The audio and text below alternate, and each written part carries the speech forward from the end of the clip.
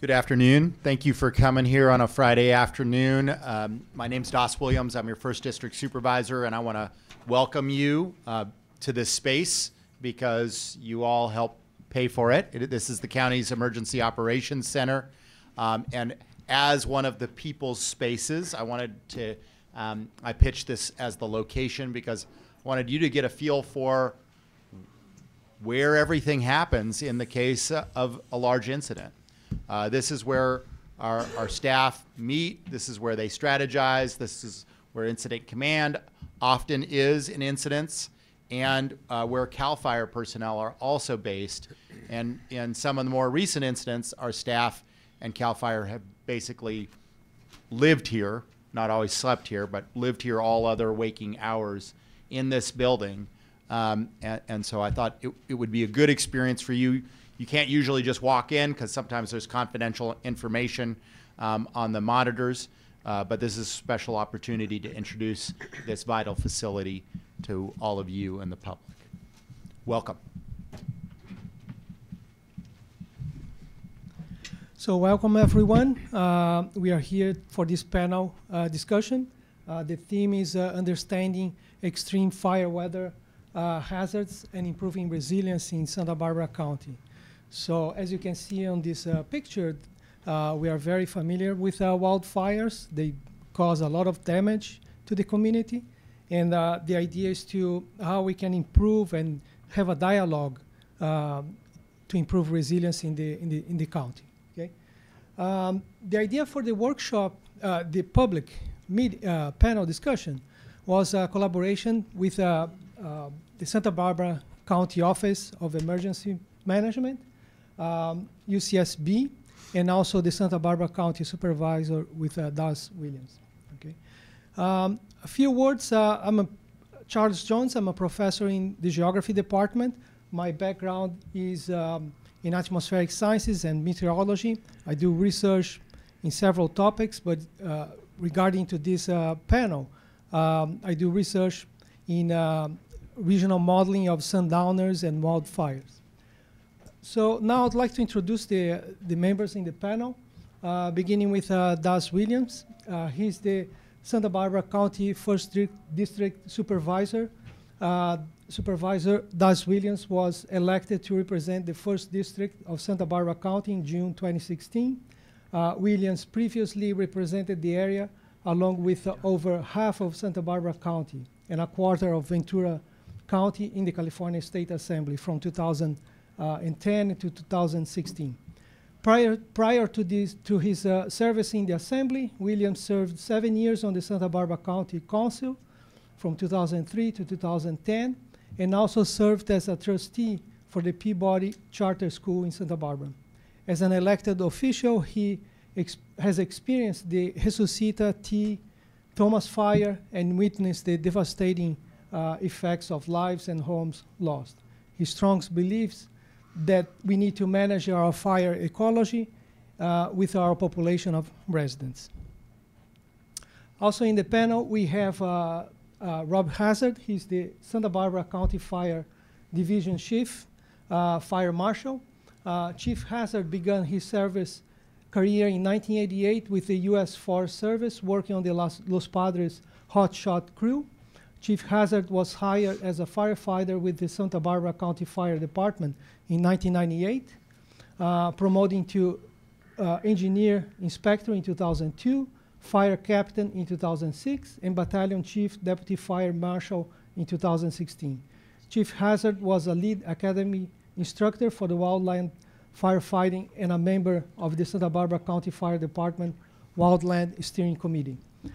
Chief Hazard has represented the county fire department on multiple teams and committees, including the U.S. Forest Service Region 5 California Incident Management Team 7, and is currently a member of the local Type 3 Incident Management Team XSBIMT3. Chief Hazard sits on the Santa Barbara Fire Safe Council as a board member and the Fire Scope Predictive Services Specialist Group. Chief Hazard is a 5th generation Santa Barbara native, and he currently holds the rank of Division Chief and is assigned as the County Fire Marshal. In the panel, we also have Nick Elmis. He's the wildland fire specialist, Montecito Fire Department. During the summer breaks while attending UCSB, Nick Elmis began his career as a seasonal wildland firefighter for the Sequoia National Forest. In 2002, he earned a Bachelor of Science degree in Environmental Studies and gained a permanent appointment with the Springville Hotshots. He returned to the Central Coast in 2007 as a captain for the Arroyo Grande Hotshots on the Los Padres National Forest.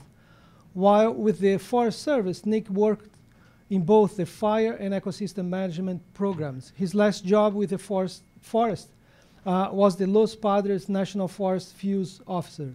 This past year, Nick accepted his current position as a wildland fire specialist for the Montecito Fire Department.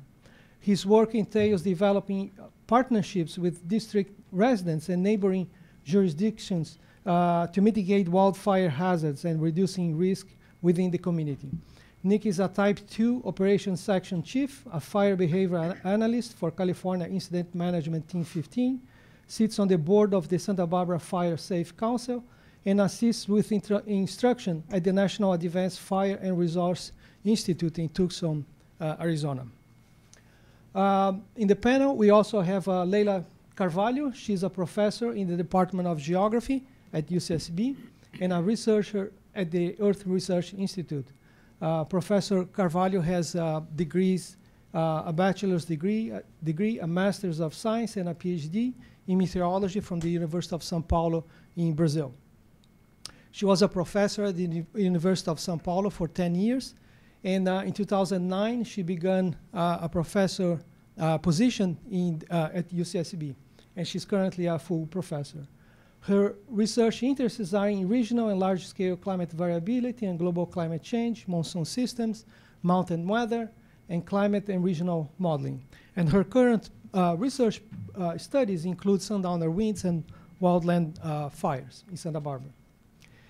And in the panel, we also have Mark Jackson. He's the meteorologist in charge of the National Weather Service in Los Angeles Oxnard office. Mark has been the meteorologist in charge in the Oxnard office since 2005. Over the span of his 24-year career with the National Weather Service, Mark has served on numerous scientific and programmatic teams, including the team to create the 2009 National Weather Service Strategic Plan to build a weather-ready nation, and with the evolved National Weather Service Program Management Office, designed to build enhanced impact-based decision support services. Mark has a Bachelor's of Science in Meteorology from the University of Nebraska-Lincoln and a Master of Science in Meteorology from the University of Oklahoma. So we are going to begin the panel with about 10 minutes presentation from each panel member, and then we are going to open for public discussion. Okay, so we are going to begin with Professor Leila Carvalho.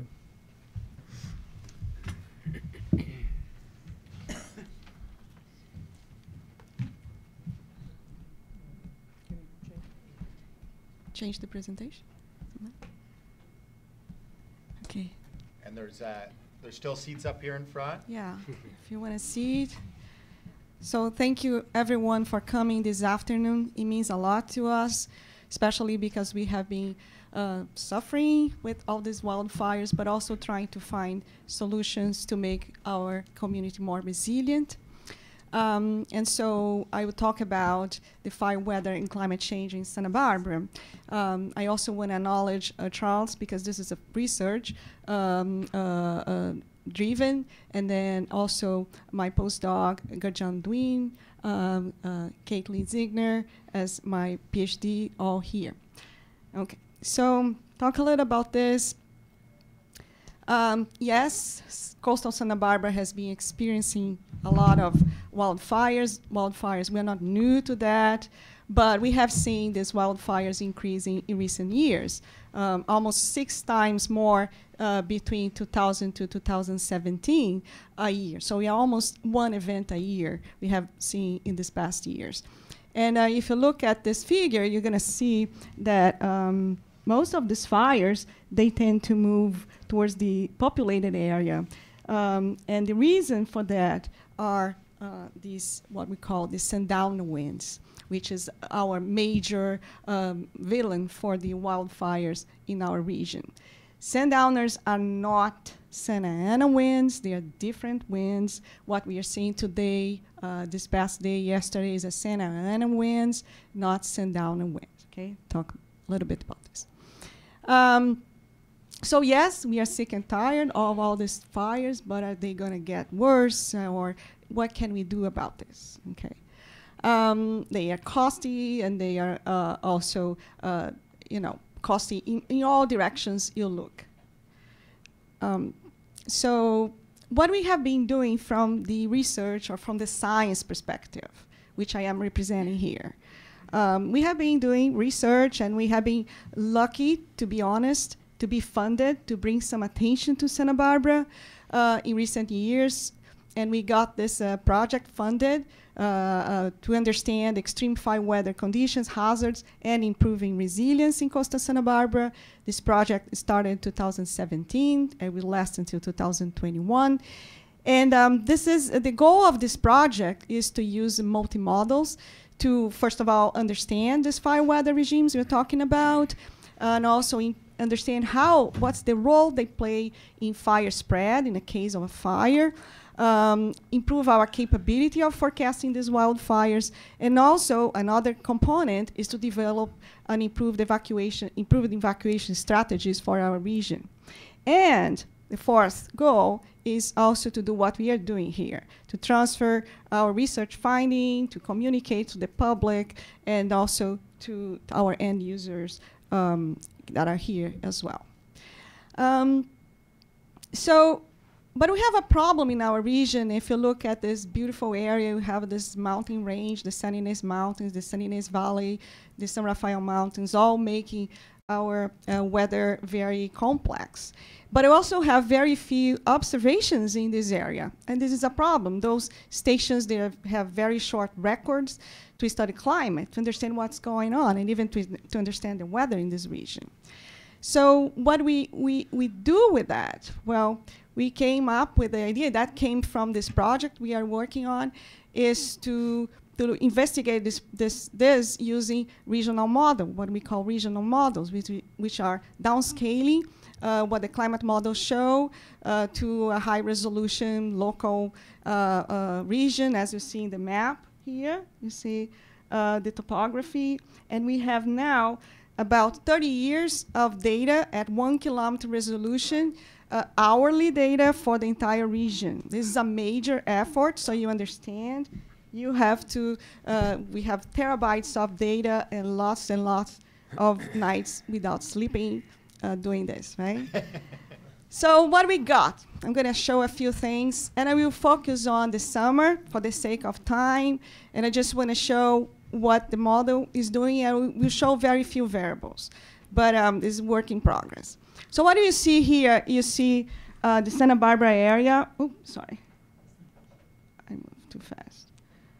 You see these lines here show contours of topography. And what you see in color is temperature. So it's the mean temperature at 2 meters for the region. And the reds are representing warm, the light colors cooler. So this is an average. This is a climate of the region. And what we see in this climate, yes, you have a hot valley, you have a cool coastal area, and then the mountains are actually warm.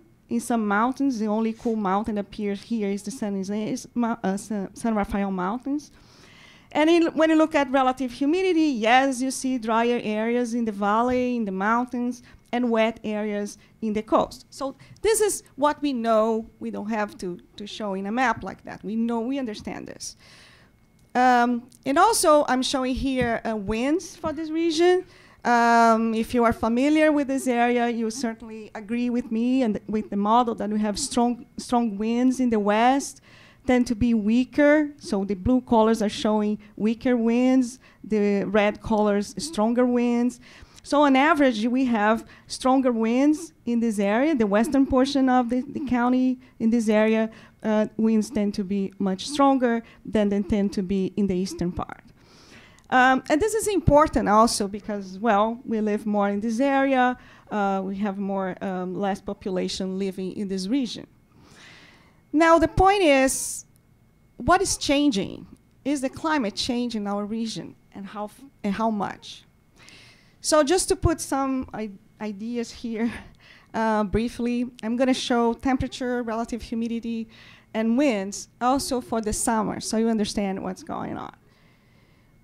So here I'm showing trends. Trends in using this 30 years of data during summer. And the way I interpret this, imagine that we're taking the average every summer, and for each point in this graphic, in this map, and then I calculate the trends of temperature. And you see in red is where temperature is increasing, in blue where temperature is decreasing. So you see in nowhere, no location, we see a decrease in temperature. Reds all over the place means temperatures are increasing. And they're increasing more. The red, stronger, or the bold red, are in regions in the slope of the mountains. So we see where temperature is increasing more. The dots are indicating where this increase is statistically significant. So yes, the mountains the mountain slopes have experienced more larger trends in temperature. Here's just an example, a time series, just to show what it means, a trend. So you have every year, you have these ups and downs, but also overall, we observe a trend of basically 2.5 degrees in 30 years. If you look at the hottest temperatures, then you see a much larger area also with trends all over the place. If you look at relative humidity, that's the opposite. So we are drying. So the blues now are indicating where where we see drier conditions. And you see that everywhere in the mountains where we see higher temperature, you see a drop in relative humidity, about 12 to 15% in 30 years. We see in these areas over here. So now, if you look at the winds, in the summer, we don't see much. It actually increase only these two areas. Most of the areas not really statistically significant. That is related to the fact that we have got a lot of these heat waves. When you get the heat waves, winds are weak, right? So in the summer, we haven't seen much of the increase in wind speed. Now, what is the implication of this to wildfire behavior? I'm showing here this Forsberg Fire Weather Index that has been used to talk about the implications of this for flame length. So if you see a red values that are high than 39, you see very high potential for very high flames in this area. This has been done during Santa Ana winds. This was a research done by Max Moritz, and he collected a few Santa Ana winds just to do this calculation here. What's going on in Santa Barbara? If you look at the entire summer from 1987 to 2017, this is the climatology. So you see higher potential for higher flames in the western part, in this area in the mountains, but things are reasonable. But then we look at the trends. Then, of course, where you see temperature increasing, we start seeing, and relative humidity decreasing, you start seeing an increase in this index, indicating increasing potential for wildfires in this area. How about sundowners? Well, sundowners are considered the fire weather villain for this area. They are these northerly winds that are observed in the mountains, in San Ynez Mountains. They typically peak from late afternoon through early morning, and they can decrease temperature and relative humidity and can become the most important fire weather in Santa Barbara. One thing I want to point out before Mark talk about this is that sundowners are very complex winds. When they say, well, we have a potential for sundowner, doesn't mean sundowner are going to happen everywhere in this area. This is just showing one example for May 7 during the Resuscita fire at 6 p.m. So you see the arrows are showing winds, colors are showing relative humidity. And if you look along the mountains at this time, you see very strong winds, very low relative humidity in the eastern part, strong winds, high relative humidity in the western part. So all this variability that happens in the winds, they are extremely important for firefighting and also the forecasts. And this is a big challenge at the moment. And then they're all driven by complex mechanisms that we are trying to understand with our research. Finally, I want to point out that we continue with our research, and we were funded to have this field campaign, a comprehensive field campaign in the area. And this is where we are going to add a lot of instruments, many more instruments and towers to measure temperature, relative humidity through 6 weeks next year, from April 1st to May 15 next year. And this has the support of the Santa Barbara Fire Department, the U.S. Forest Service, National Weather Service. It has 9 universities and institutions involved. So it's going to be a big deal, and this is for the community. And the community needs to be engaged, because we may need a community even using space that the community likes to go, and we are going to put some towers in this place. So to end my talk, yes, temperatures have increased in this area, relative humidity has decreased, climate has been changing more in mountain slopes, and this has an implication for the drying of the fields. We need to improve our understanding of those fire weather, the sundowners we are talking about, and I think to increase resilience, we need to improve this dialogue, educate more. It's very difficult to educate all citizens in a place where tourism is very important, so people come and going from different places. And we need to accommodate this growing population with this reality that's come. Okay, thank you.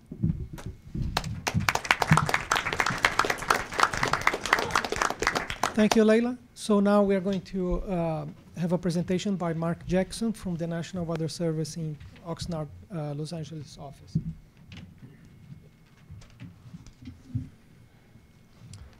Thank you, Charles. Good afternoon, everybody, and thanks to everybody involved in organizing this panel discussion, and thanks to all of you for being here. My name is Mark Jackson. I'm the meteorologist in charge of the National Weather Service office down the road in Oxnard. And we work very closely with all of our partners. We are responsible for 4 counties in Southern California: San Luis Obispo County down through Los Angeles County, and of course Santa Barbara County. And I'm going to go over what we do for our fire services that serve the public, serve the partners, and ultimately help serve our mission of protection of life and property. And the unique part of the service that we provide in that sense is that we can't go out and we don't order the evacuations. We can't get out there and knock door to door. That's the boots on the ground. Those are the fire agencies, so it's important for them to have that information so that they can take protective actions. So our fire weather services, and what it comes down to is there is a term that's a very important term from the National Weather Service. Probably within the last 15 to 20 years, we've this paradigm shift from typing away and sending out a forecast and sitting back and seeing what happens is gone. Now the important part is what's called a Decision Support Service, or DSS. It's another acronym, sorry. If you're not aware, NOAA stands for the National Organization for the Advancement of Acronyms. So DSS, you won't forget that one. But what we do is providing those forecasts, those watches, those warnings, and the information, and it helps them plan resource levels. They'll augment staffing, they'll up staffing.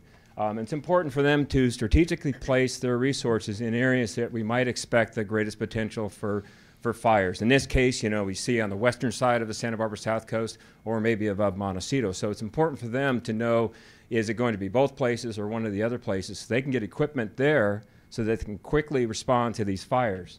And then we also have a program called an incident meteorologist, so an IMET. And that IMET actually is at the command post, at the unified command, providing briefings, whether it's a scheduled briefing, whether it's a briefing where somebody walks by and asks for information. It's critical information. You ask any one of these people in uniform here how important that it is to have a meteorologist on site at that fire, and it's one of the most important things. So our products and services, and we range all the way from a general forecast product that goes out to about 3 days that provides information on forecast relative humidity, temperatures, and that change. So change is a big deal. So if they see that we're going to see a big drying between today and tomorrow, that's a big deal. We also provide red flag warnings and fire weather watches, and I'll go over that in a little more detail. It's just one more thing to remember, though, is that it's not necessarily a predictor of fires. So I've always said a perfect red flag warning is one in which the fire agencies are ready to go, and they have initial attack, and they keep small fires from becoming large fires. So that's the perfect red flag warning. So it may seem on the surface that it was a bad warning, but in fact it was actually a very good warning. Spot forecasts, so you have a fire that starts, and once that fire starts, before they can get a team at that site and an incident meteorologist, it's important for them to get a weather forecast specific for that location and that latitude, longitude. So they request a spot forecast, we get that to them, they get that, and it has a detailed forecast of the next 36 to 48 hours of what we expect for winds and relative humidity and temperature.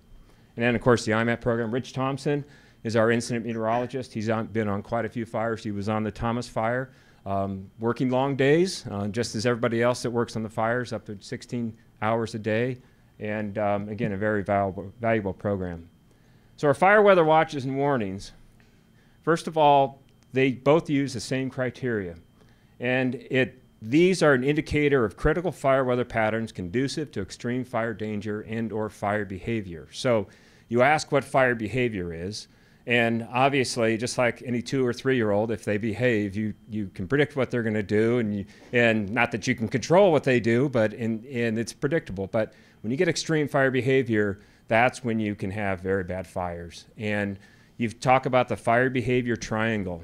And the fire behavior triangle, on one side is topography, another side is vegetation fuels, on the other side is weather. Those 3 components will determine what a fire does. You must have sufficiently dry fuel. So we work very closely with the fire agencies who get out in the field. They sample these fuels and vegetation. They tell us how dry or how wet these fuels are. So we can have really strong winds. We can have low relative humidity, but we don't have the vegetation that's dry enough to be conducive for extreme fire danger and fire behavior. So in that case, we would not issue a red flag warning. So we first issue fire weather watch. So when you hear us say that there's a fire weather watch in effect, typically that means that our confidence isn't quite as high. We try to look farther out, say out to about maybe 4 days or so, 3 days. And we're giving everybody that heads up in the fire agencies that we're expecting, but not completely confident that we're going to have a period of fire danger.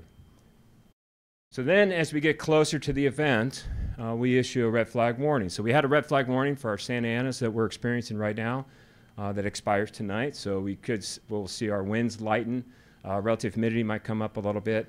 But on its heels, we're issuing another fire weather watch for Sunday and Monday for another Santa Ana. So why are we issuing a watch?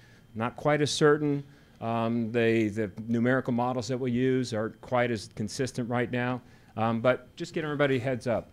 Then the warning now, we've got much more confidence in these conditions occurring, and it means that the extreme fire danger or fire behavior is either imminent or is occurring. So you may not have a fire while there's a red flag warning, or you could have a fire when there's a red flag warning.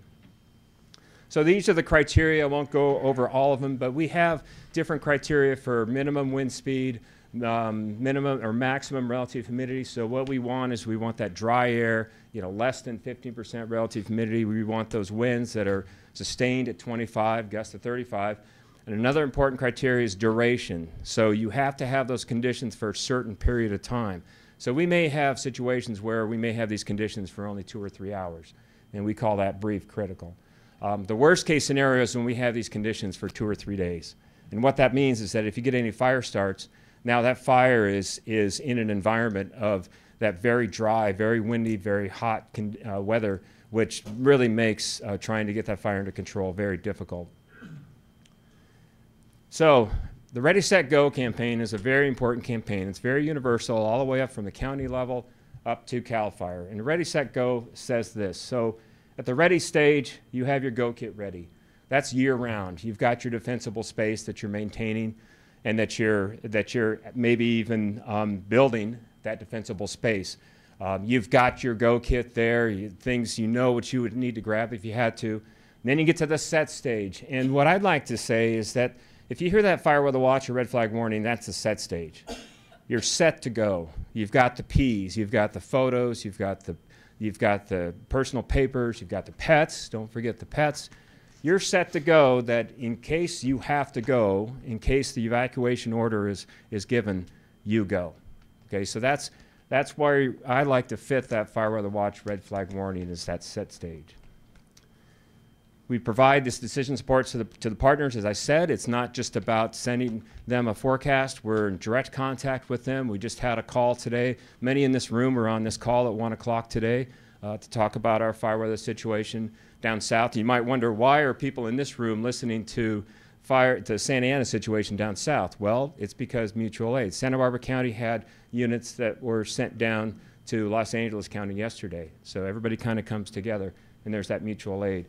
Webinars, briefings, direct phone calls, you can't ever replace the value of a voice-to-voice as expressing a sense of urgency. Then, of course, on-site support. I've been lucky enough to be up here in Santa Barbara, right up the hill up here, to provide on-site support for some of our heavy rains and our debris flow threats that we had.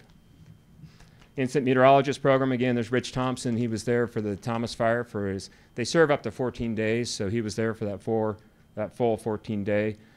Detailed forecast right there at the incident.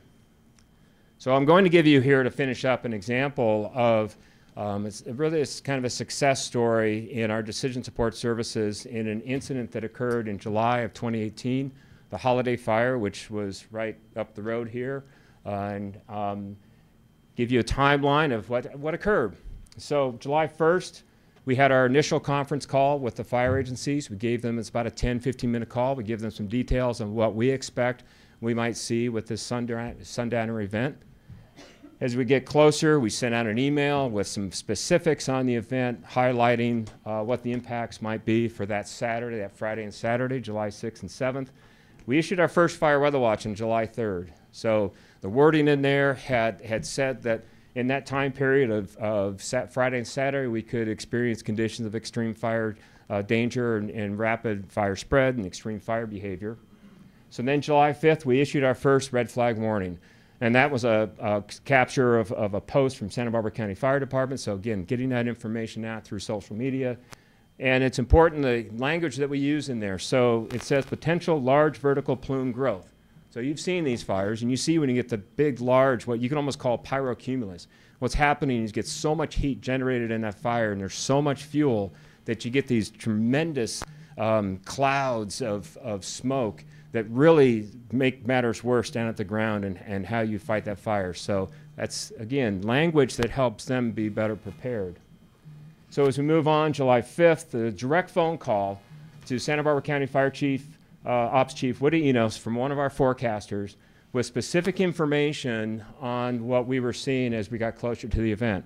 An important part of this, down at the bottom, our forecaster saw similar conditions to the Painted Cave fire in 1990. So very hot, very dry, very windy, and as you might be familiar with, that was a very disastrous fire, the Painted Cave fire in 1990. Now we've upped the language up to extreme red flag event. So again, we're jumping up and down, we're expressing this sense of urgency to help get fire agencies ready to go. July 5th and 6th, we did more briefings with the Santa Barbara County Fire Agency coordination calls. Then as we go through, we updated the fire weather or the red flag warning. 107 degrees, relative humidity down to 5%. You can see it for yourself, some of the things we were expecting. Holiday fire started on July 6th. We got our first spot forecast request a little bit later. We delivered the first spot forecast. July 10th, it was contained. Fortunately, only 113 acres.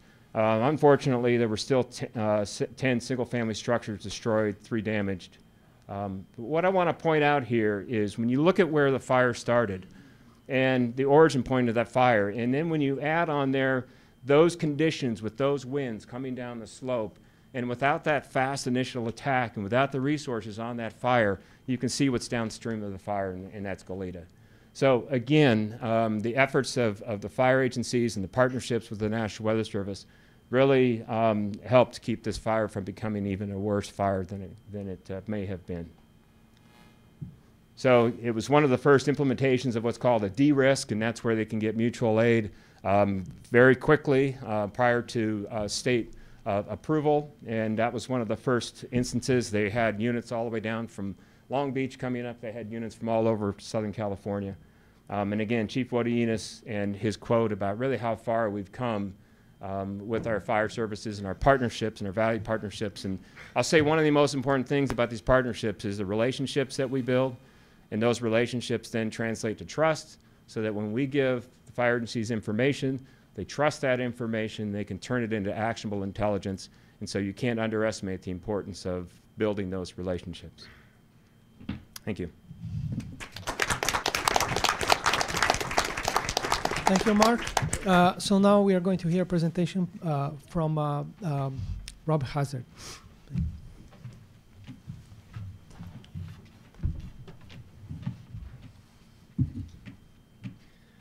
All right, good afternoon, everyone. Thanks for being here. The expertise from the weather folks here, I've heard Mark Jackson's presentation many times, and I'm always amazed at what the Weather Service brings to the fire community. And then, of course, the research that's being done at UCSB is just awesome. It's adding to a lot of improvements in the ability of the Weather Service to make predictions.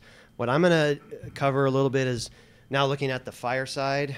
So how do we react to some of these, these weather forecasting tools?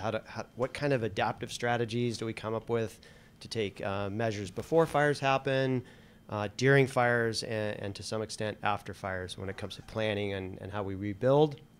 So really what it boils down to is wildfire risk reduction. That's kind of a buzzword in the prevention world. A lot of people use that term to mean a lot of things. In wildland fire, the recognition that wildfires, they can't be eliminated. They're, to some extent, a natural part of the environment. In some cases, and particularly in the chaparral fuel that surrounds our communities, it's required for the ecology of the plant community. And so what the goal of wildfire risk reduction is to learn ways that we adapt to it, and we live with fire. We know that fire is an inevitable occurrence. Unlike some other emergencies, it's not something that we're going to completely prevent, okay? And so, already been mentioned is the fire triangle. And for wildland firefighters, the fire triangle is what we live and die by. It determines the strategies and tactics that we engage in during fire suppression. For my job as the fire marshal, dealing with the prevention side and actions we take before a fire, the fire triangle is very relevant to what I do also. Many of the prevention actions that we take as an agency and that we push to the community as prevention actions you can take within your own properties are based on the fire triangle. Weather being the most important component of that fire triangle that determines how fires burn. Weather's dynamic, constantly changing. We know that wind is one of the most important things that pushes fires, but also relative humidity is extremely important, as is temperature. And topography. Folks that have lived in Santa Barbara County for a long time, even people that have been here only a short time, recognize the topography of our county. It's what makes it a beautiful place to live. It's the backdrop of the South Coast, is the rugged San Ynez mountain range. And then we have this huge backcountry full of different mountain ranges and topographical features.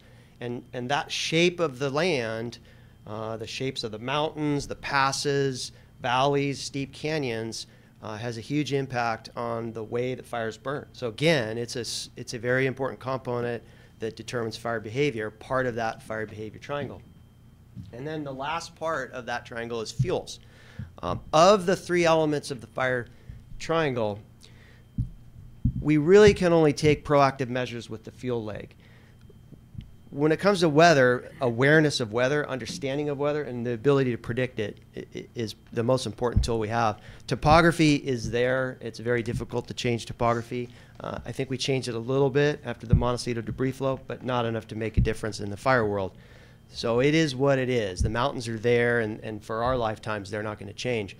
The fuels are very dynamic over time. So we know that after a very heavy rain season, our grass crop is bright green, our mountains look like Ireland, and we don't have fires. And then, you know, the season moves on, we move into spring and summer, our fields dry out, they cure, they become flammable, and we have this cycle where we engage in massive amounts of defensible space work, and homeowners up in the hills are weed whacking and cutting back bushes and grass and trying to become more safe. And then it rains and everything greens up again. And so it's this constant cycle with the vegetation where it becomes flammable, it rains, and it becomes non-flammable, and it repeats and repeats. We can take proactive measures with vegetation. We can thin it, we can change it, we can alter it. We can't do much with topography and weather.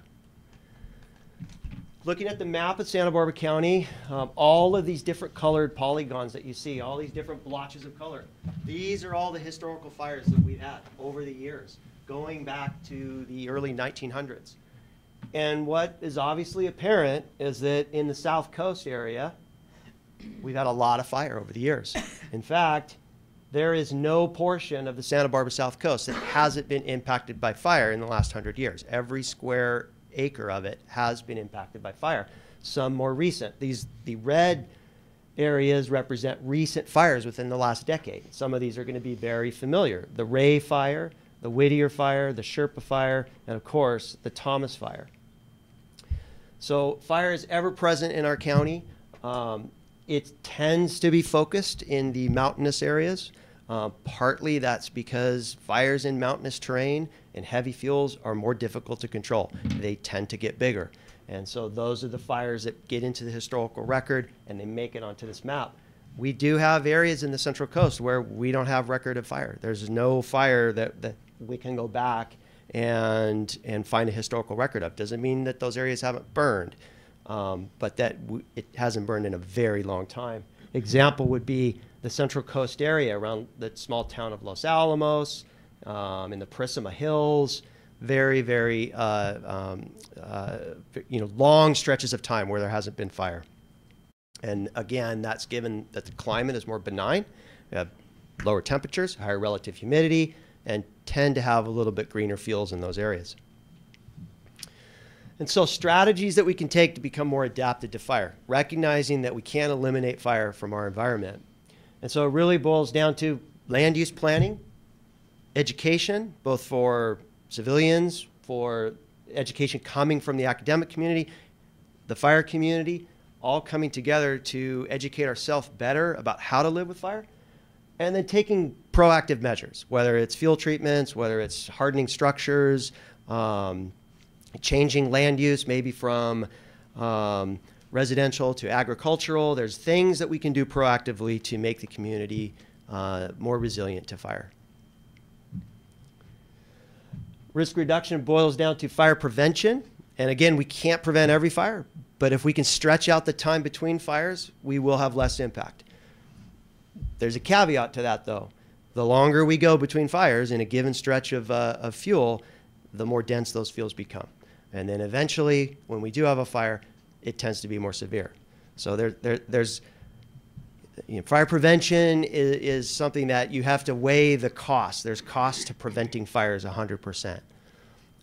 Fire suppression, that's the job that my profession has focused a lot of resources and energy and skill into.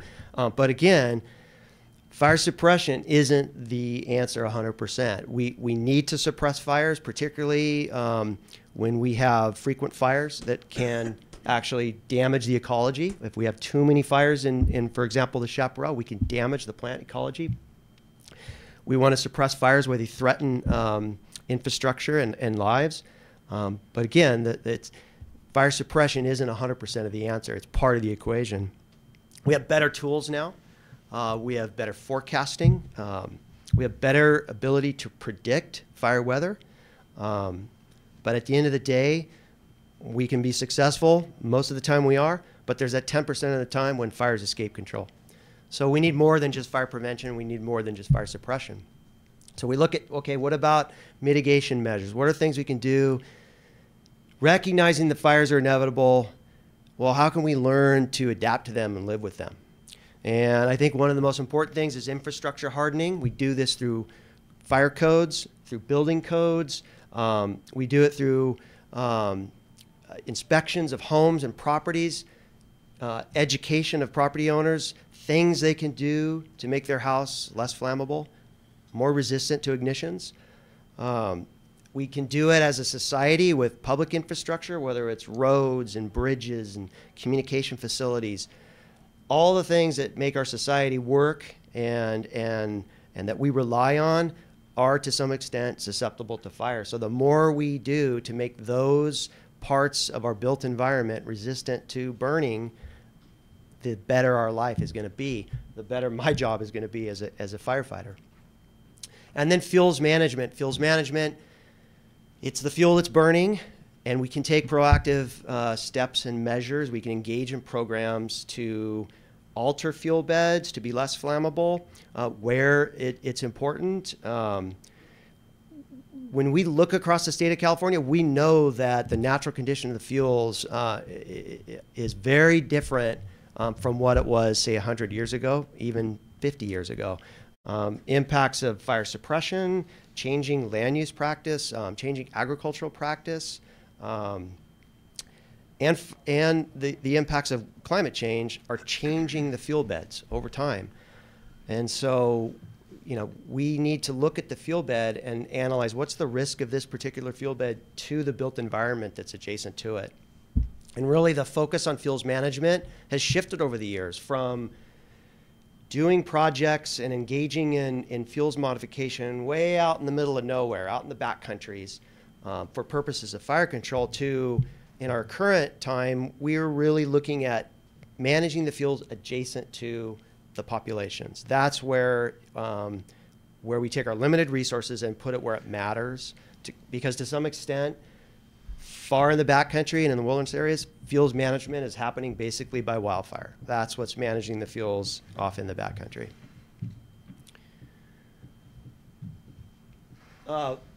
This is intuitive to a lot of people, but it bears repeating that the real culprit of our large numbers of structures that we're losing is embers. It's typically not walls of fire that are coming into communities and burning down our homes and towns. It's embers. It's millions of embers that proceed and come out in advance of a fire. And all of the flammable parts of our society, of our built environment, are susceptible to embers. And so that's why it's so important to to take our effort and put it at reducing the flammability of the things that we build and the places that we live. An example of infrastructure hardening, these two houses, and I apologize if anybody in here, these are your homes. So this is up in West Camino Cielo, and these houses are across the street from each other. And so I would argue, and I think everybody in the room would probably recognize that this home has done a pretty good job of making itself less flammable, reducing its potential to ignite from embers. It's covered in stucco. It has a tile roof.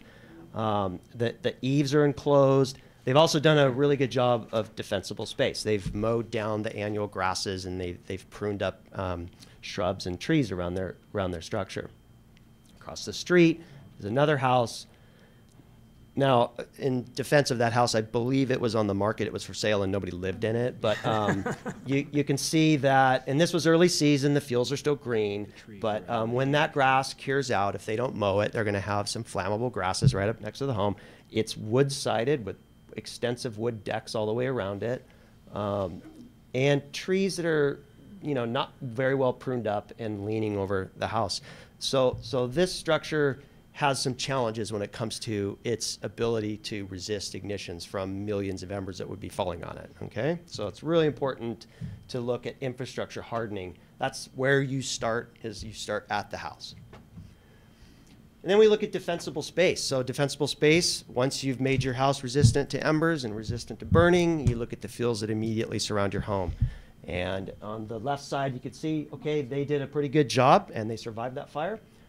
Sometimes the nature of our communities, where you have dense enclaves where homeowners don't have enough space to do the proper amount of defensible clearing, then we could come in and do like a community treatment around their community. And that's what you see on the right side. This is Upper Mission Canyon. And in this particular case, the homeowners are on relatively small lots. They did as much clearing as they could do. That community was impacted by the 2009 Hasacita fire. A whole bunch of homes burned down. 6 different engine companies were trapped and 2 firefighters were burned. And so we went back in, the county fire department, and we did a project where we thinned the fuels out at the edge of that community, between the community and the wildland area. And so it basically gave them a little bit more defensible space. And that's what you see kind of in this area, where there's still fuel, there's still some chaparral, but it's thinned out. And it just means that that fire will reduce itself in intensity as it approaches the edge of the community. And pretty much that the benefit of that is for the firefighters. We will be able to remain there, take action, prevent a lot of the embers from igniting the leading edge of that community. And anytime we can stop the fire as it approaches a community, prevent structures from burning, we can prevent a conflagration. Once we get multiple structures burning, it's very difficult to stop that from progressing through a neighborhood, as you can see on some of these fires that have happened in the last couple of years. Some other tools that we have prescribed fire as a tool to deal with some of our fuel problems. There are appropriate places to do it, and there are places where it's probably not appropriate to do. There's an inherent risk. You're purposefully lighting a fire, so a lot of times when you want to do prescribed fire is not convenient. As an example, we have a prescribed fire that's in the it's in the phase where we're waiting for the right weather window. Last Wednesday was one of our tentative weather windows. It was a perfect day on the site of the prescribed fire, but everywhere else in California it was in red flag. And so now we're looking at next week. Well, we're going to be in probably red flag again. And so my prescribed fire manager just can't seem to find that time when the perfect day to burn lines up with the rest of California. So, but there are places where prescribed fire can be a very effective way to mitigate some fuels. Agriculture can do wonders to protect a community. And an example of that is the community of Goleta, where they have an extensive agricultural belt around their community. And that has protected Goleta for many, many years. South of us, Carpinteria, again, a huge belt of avocado orchards that keeps that community safe from fire that comes off the mountains. Santa Barbara lost some of that agricultural green belt in the foothills. And so we tend to put more of our focus of fuels management in those areas where we don't have a belt of orchards. And then grazing, so like in our northern county areas, grazing cattle do a huge amount of fuel reduction for us. Without cattle, we would have a lot more grass fires up in the valley. And then strategic fuel breaks. These still exist across the landscape. Mostly they're up in the mountain ranges. They're in the national forest. We've used them quite a bit in the last decade. They were put in the 1960s and 70s and literally not even used for entire careers of firefighters. And then here we are, you know, in the early 2000s when this current firestorm began and we started having these large fires across our backcountry. We started using these fuel breaks the way they had intended them to be used. And in many cases, they were quite effective. In other cases, there was nobody there to use the fuel break, and so the fire went right over it. So controversial. They have their place, but they're only one little part of the solution. They're definitely not the answer. Typically, they're located on ridge lines. And then roads is another place that we can do fuel reduction on the sides of roads and utilize those as fuel breaks. They actually work quite well because fire trucks can access fuel breaks that are parallel to roads. So some of the challenges we face, again, I apologize if this is somebody's house. This is up off Gibraltar Road. I'm sure it's a beautiful house. This is a rebuild from after, I believe, the Tea fire. And this is a difficult house for firefighters to entertain the idea of doing structure protection on. To get 100 feet of defensible space on this house because of the slope and the fuels, I still wouldn't put a fire truck there. I wouldn't try to protect this house given the state of slope and fuel, because my crew would probably be looking at lethal heat coming up at them from below. But they would be in compliance with defensible space regulations if they had their 100-foot defensible space done. And they've built it to modern fire resistive standards. So, but this is the challenge we face over and over again, is where we're developing into these high-risk areas. And I'll finish out with just a quick snapshot of the Thomas Fire and just kind of summarize some of the things I've talked about and how different mitigation strategies come together when we have a large fire. And so what you see here is the portion of the Thomas that burned into Santa Barbara County. And the first place that the fire came in and impacted was Carpinteria. And what you notice on this map is all these green areas are the agricultural green belts. And so as the Thomas Fire burned across the Carpinteria foothills, it impacted some homes that were isolated, built up into the foothills, but the urban areas of Carpinteria were completely isolated from the fire, other than smoke and the visual, because of that extensive agricultural belt that surrounds that community. When the fire got around the Carpinteria foothills, it then impacted the Montecito foothills. Much less agricultural land use there. You have tons of homes built right up to the base of the slope. And so the strategies that were used in the Montecito foothills was relying on community defensible space, fuels reduction efforts that have been done for like 20 years in that area, very extensively between those farthest homes up into the foothills and the mountain range. And relatively successful structure protection efforts occurred in the Montecito foothills. Across the top of the fire, we actually ended up using one of these old Forest Service field breaks and did a big backfiring operation and prevented that fire from going into this area of the backcountry. And then this portion of the fire here kind of represents sort of the benefit of previous fires, how when the area burns and the fuel bed regenerates, it's very fire resistant for almost several decades. So this area that you see here that's kind of shaded, kind of a gray color, that's the 2008 T fire and the 2009 Acecita fire, where they burned. And when the Thomas Fire burned into that burn scar along this raggedy edge here, we didn't take suppression action on it. We had no firefighters there. We let that fire burn into that recent fuel bed, that very young fuel bed, which if you visually look at it right now, you would not tell the difference. You'd say, well, that just looks like chaparral. But it's 10-year-old chaparral. It's very hydrated, very low dead fuel content. And it was a little bit of a roll of the dice, but it worked. The fire stopped. I actually watched the fire hit and transition from these 100-year-old fuel beds into these 10-year-old fuel beds. And it was impressive to see huge flame lengths and very intensive fire drop down and become very, very small flame lengths and creep around through that. And the next day, they sent crews in here and they cut direct line around all of those little fingers of fire. So it really shows multiple different strategies that were used when the Thomas Fire came into Santa Barbara. Okay, and with that, I'll leave it with this statement right here. So this is directly out of the California Strategic Fire Plan. So this is CAL FIRE's state plan that basically says, hey, this is how we're going to fight fire in the state of California. This is our vision and our goal. And so this, to me, is appropriate. This is different language than what was there 10 years ago. They've altered the language in their vision statement to reflect this desire across agencies in the state of California to become more adapted to fire, right? And maybe think about fire differently than how we have in the past. And the vision is for a natural environment that's more fire resilient.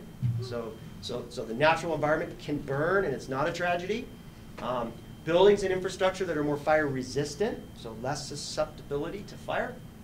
And a society that's more aware and responsive to the benefits and threats of wildland fire. Okay, so that's the public education part, where we become more fluent with what wildfire is, given that it impacts our society so frequently now. And with that, thank you very much. Thank you, Rob. So now we are going to hear Nick Helmquist. Thank you.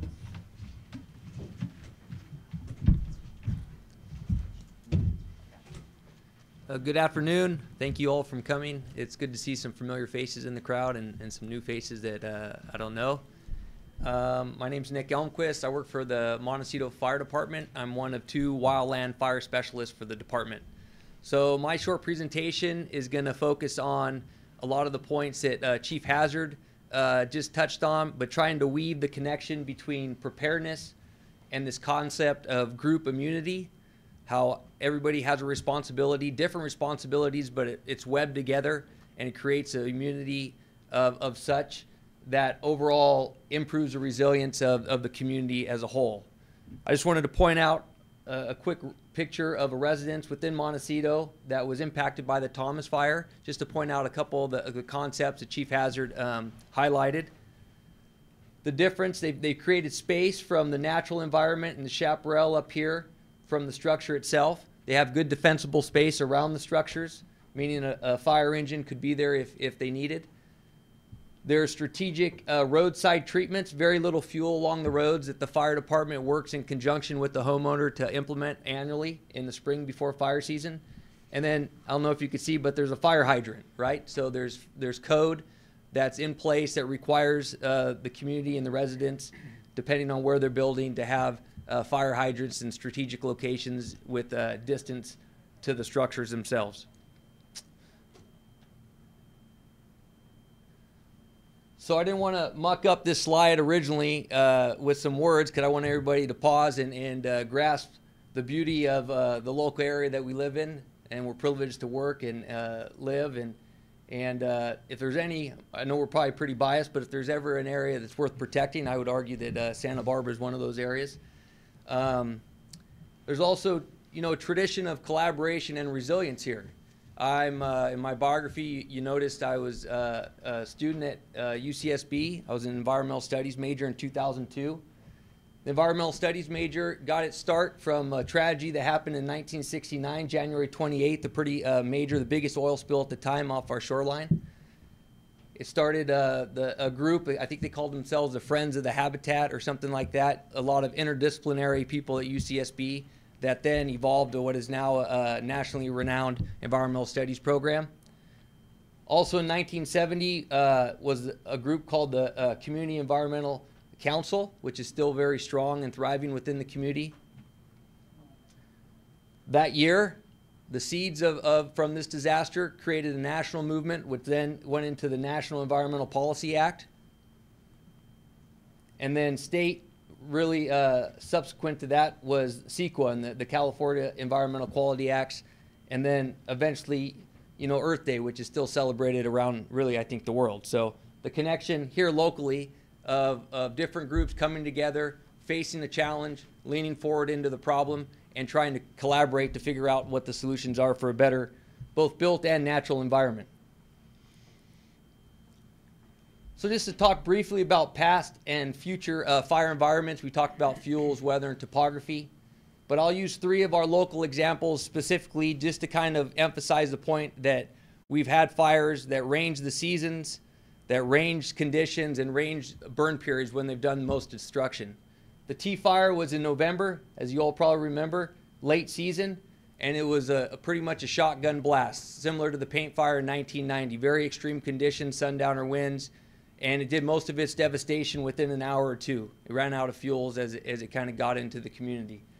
The Hesacita fire was on the opposite side of the season, early season fire in May, and it started in relatively benign conditions in an inaccessible part of the Hesacita Trail. And then it was impacted by several days of sundowner winds on consecutive days thereafter, and it took several days to be able to get around that. And then the Thomas Fire, which started in the backcountry up by Thomas Aquinas University off 150, and burned that first night, very heavily pushed by sundowner winds and Santa Ana winds into really the back door of Ventura. And then it was a fuel-driven fire as it made its way up into the Matilaha Wilderness and slowly chunked around, and then burned back down the 16th, as everybody well knows, and threatened Montecito and kind of what Robbie described. So my point of this is that the fire environment is one of the most dynamic environments that you could imagine, right? It's hard to predict what although we could predict under certain conditions it's gonna behave a certain way, it's really hard to say on what given day are we gonna get a fire, what is the weather gonna do, and it's gonna be different across the landscape. Just to emphasize the point that Layla made, that it's almost unanimously supported that this trend of warming temperatures is gonna continue. But what's not really, there's a lot more unknowns in terms of the precipitation.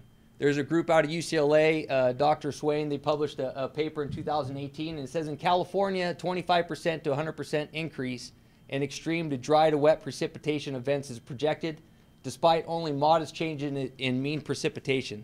So what that means to me is that the amount of precipitation may not change necessarily, but we may get it more in these extreme events, right? We'll get more drought coupled with more heavy rain events, and all of that has a lot of different implications to the fire environment based on fuels. You know, you could get heavy rains that produce a really strong grass crop, a lot of fine fuels along roadsides where we get a majority of our ignitions, and then you couple that with drought, which you get a lot of dead fuels intermixed with the landscape. So that's just emphasizing my point moving forward. There's just as many unknowns as there are known. So how do you best prepare for an uncertain future? Just point out this picture here. This is at the Missoula Fire Lab. This is a built structure inside a facility. You see a scientist up here, pretty cool job, and they're projecting embers onto this facility. They're putting some radiative heat on it, and they're trying to figure out what are the best mitigation measures to build into structures to prevent them from catching fires. So there's different responsibilities. A lot of them is review after Rob's presentation, but I kind of identify them in 3 different silos that are connected. First is the property owner responsibility. You could do things like structure hardening, Class A roofs, right, which is built into code now, and pretty much a majority of our structures have Class A roofs. You could do to minor alterations, venting your screens, right? Your screens to your attic, screens into your basements, or lower part of your structures. You could cap the end tiles of your roofs, have a non-combustible roof with, you know, cap tiles. You can maintain defensible space, paying really close attention to what we call zone 1 within the first 30 feet of your structure, and depending on where you are, you know, being more aggressive, like that first structure, my title slide, in a very high vulnerable part of the area, and then maybe even possibly more in some areas, pushing out beyond the 100 feet when necessary. And then there's a responsibility to participate and support research, education, and prevention efforts such as the Fire Safe Council, the Ready, Set, Go programs, the One Less Wildfire, One Less Spark, One Less Wildfire, and plans such as the Community Wildfire Prevention Plans, the CWPPs. Then there's another silo called the community. You know, we could break up into community responsibilities. These are community defensible space, which Chief Hazard talked about. Roadside fuel treatments, which I showed in that first slide. Fuel treatment networks, neighborhood chipping programs, temporary refuge areas, and one that oftentimes is overlooked, especially in these days for some reason, but is probably some of the most important, is knowing your neighborhood and your neighbors. Knowing where your vulnerabilities are. Where's the fire most likely going to come from, right? We're talking about north winds. Knowing about your neighbor that may be older or is getting taken care of by their kids who are out of town, and understanding and having a network. Not, we're going to do the best that we can. The agencies are going to do everything that we can to protect you and evacuate you, but taking the responsibility on yourselves to watch out for yourselves and your neighbors. And then there's a responsibility on the agencies, right? Developing codes and enforcing those codes. The landscape strategic fuel treatments across the landscape, whether it be federal or state or local, prescribe herbivory, strategic fire breaks, prescribed fire, sustaining green belts that Chief Hazard talked the importance of. When we build our plans, being flexible and building in adaptive management, understanding that there's a changing future, and these plans are labor intensive and also very expensive. So accepting within the community, trusting the different agencies, and building in a little flexibility so when things change, when we figure out best management practices, we could build that into our plans. And trusting that the agencies that are tasked with doing that are going to do the best that they possibly can to protect you and the natural environment. A robust and efficient wildfire response. This area is always going to warrant a robust and efficient wildfire response. All of our chiefs are constantly looking at ways to become more efficient, and they're going to continue to do so. And we're always going to get the most resources as possible on any of our front country fires, especially just because of the values at risk. And then, just like the residents, there's a responsibility from the agencies to participate and support research, education, and prevention efforts. So altogether, you can see there's a lot of action that if you do it together, you kind of you create this group immunity. So yesterday I was reading this article about the Kincaid fire, which is burning up in Sonoma County. I think they kind of got it wrapped up. But I saw this picture and I was like, man, I got to try to build this into the slide. At first I thought it was Ray Ford over there trying to take a photo, but then I realized it wasn't from our county. But I just want to point out a few things. A, the ember cast that comes across these wind-driven fires, and especially from structures. If you could reduce and limit the amount of structures that catch fire, imagine the amount of reduction that you get from these embers. But then also, as you see, there's different fuel types that are burning differently, right? Like this tree doesn't really want to catch fire yet, maybe because there's not a lot of ground fuels. But something over here probably has more fuel load, it's burning more intensely. But I think the most important part is this gentleman. With the proper protection, he's pretty darn close to that fire. So if we could build in the sort of research that's coming out of places like the Missoula Fire Lab, you know, and I think, you know, supporting local universities and continuing that research and implementing that locally, that we're going to continue to get better at both personal and property protection. So here's a little, we call this the time wedge. I learned it operationally when we learned how to manage a wildfire, but I thought it was relevant to this group as well. So on this side, it's all about options, right? And this is time. Oftentimes, when you move across the time scale, you get less and less options. So our goal when we're managing fires, and I think our goal collectively, is try to provide as many options to the firefighters, first responders, and your neighbors and the community as a whole by doing as much of these preventative actions that we've been talking about, Chief Hazard and myself. And if we do that, if we operate on this side of the time wedge, we buy ourselves and everybody a little bit more time, and you're much more likely to get a desired outcome. What happens when you don't have time and you don't have options is you get people strung out on roads, like the Paradise Fire, 85 fatalities, often a lot of them trying to evacuate. Gentleman, dozer operator, CAL FIRE on the Ferguson Fire at night, trying to go down some ridge line to push a fire break with not a swamper. Very complex operation where strategic fuel breaks, where people know where they're going, they're maintained, you're not having to assume the risk with the fire pushing on you at night. Or the Yarnell Fire, one of the worst catastrophes that happened in terms of firefighter loss. 19 hot shots burned in the Yarnell Fire in Arizona, right outside of Tucson.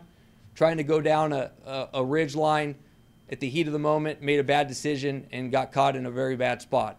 So the more that we could operate on this side, the better outcomes that we're going to have. And you'll never meet a firefighter that doesn't like options. Because if you do it long enough, you've been in situations where you've kind of been over here and you said, man, I got lucky. But the more you think about it, it's more about preparation, right? It's because somebody prepared, and good luck is when opportunity meets preparation. So we want to operate on the left side of the triangle here.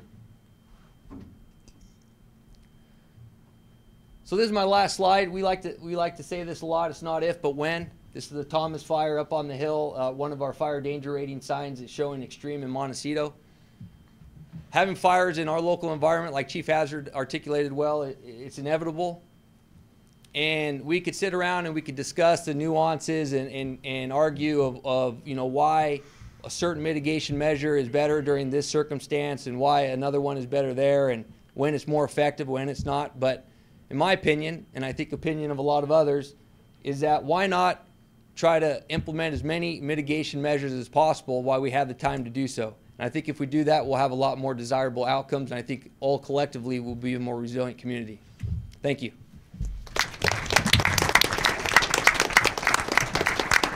Thank you, Nick. And so now we're going to hear Das Williams.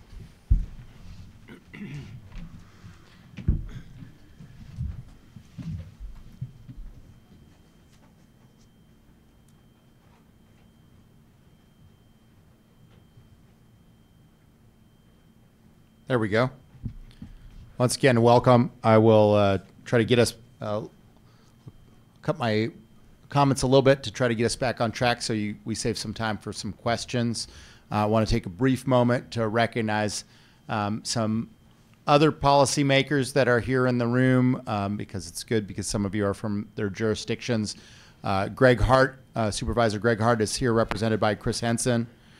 We have Oscar Gutierrez from the Santa Barbara City Council, and we have Chief Kevin Taylor from Montecito Fire District, and Chief Mark Hartwig from our Santa Barbara County Fire District. I want to talk about, okay, first, what's the proper role of your decision maker, your elected officials during an incident? And what I've learned is one of the most important roles is to get out of the way of people from doing their jobs. And that being said, find out the things that aren't being done. We have a great number of professionals. Everybody that has a job is doing it in one of these incidences. So usually one of your jobs is to figure out, well, what thing out there has nobody whose job it is to deal with. So sometimes it makes you do really interesting, strange things, and I'll tell you some funny stories sometimes of, delivering groceries or bringing in water or other things that you find that are miscellaneous things that nobody's doing.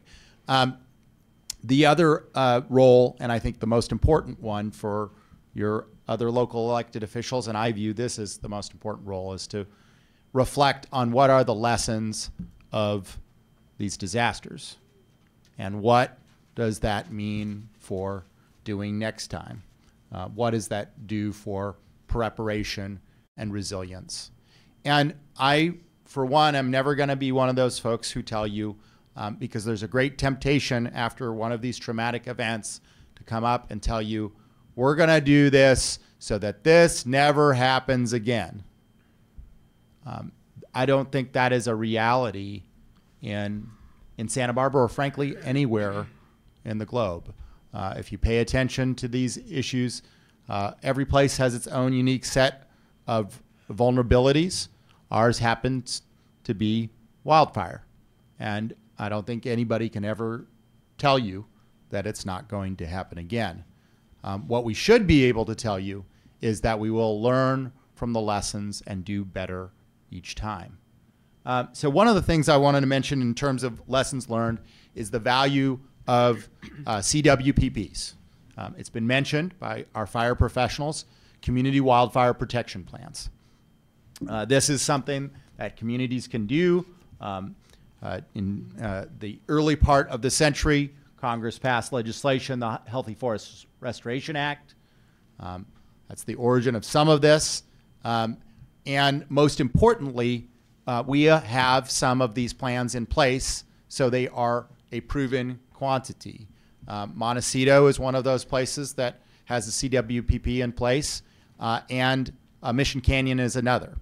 And in Montecito, I think it's fair to say, and I confirmed this with the professionals, both at the rank and file and at the chief level, that really when you talk about the success in, with the exception of 7 structures, 7 homes and 7 auxiliary structures, of stopping the Thomas Fire before it swept into Montecito, there's 2 lessons of why that worked. And one of those lessons was the CWPP, the defensible space that was created by that implementation. And then the second part of that was that gave firefighters who were there early and had spent time in the community and assessed where they could make a stands and where they couldn't. There were 300 engines in Montecito. Montecito is not a huge place. 300 engines, about 1,200 personnel. I mean, that's enough personnel to almost stand shoulder to shoulder and fight this sort of like ancient infantry tactics. And it worked. And that should be one of our big takeaways, that if this worked in Montecito on non-favorable weather, then this is something that we need to continue to implement in parts of our own community. And the board has. This past March, we adopted the San Marcos Pass, Eastern Goleta Valley Wildfire Protection Plan. That is very important, especially when we're talking about some of the places, and for some of us, like myself, who lived through the Painted Cave fire. We know that we're coming, due at some point over there. So City of Goleta also has one, which is welcome.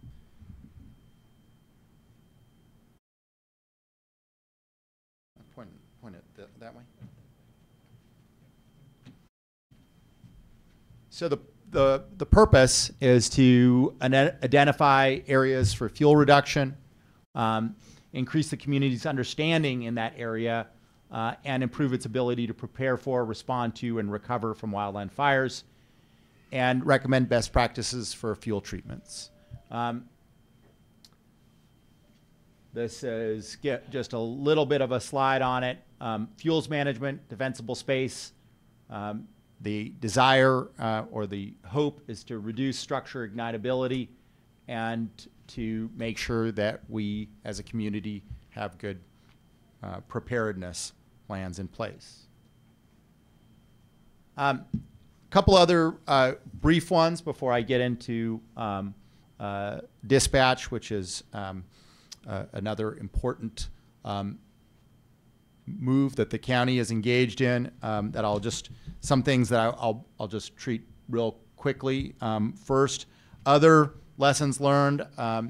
This is more Mr. Fry's areas of expertise, but knowing the information that was just mentioned about precipitation, that will receive by some calculations about the same amount of precipitation, but in large events, necessitates a greater flood control infrastructure than we've had in the past.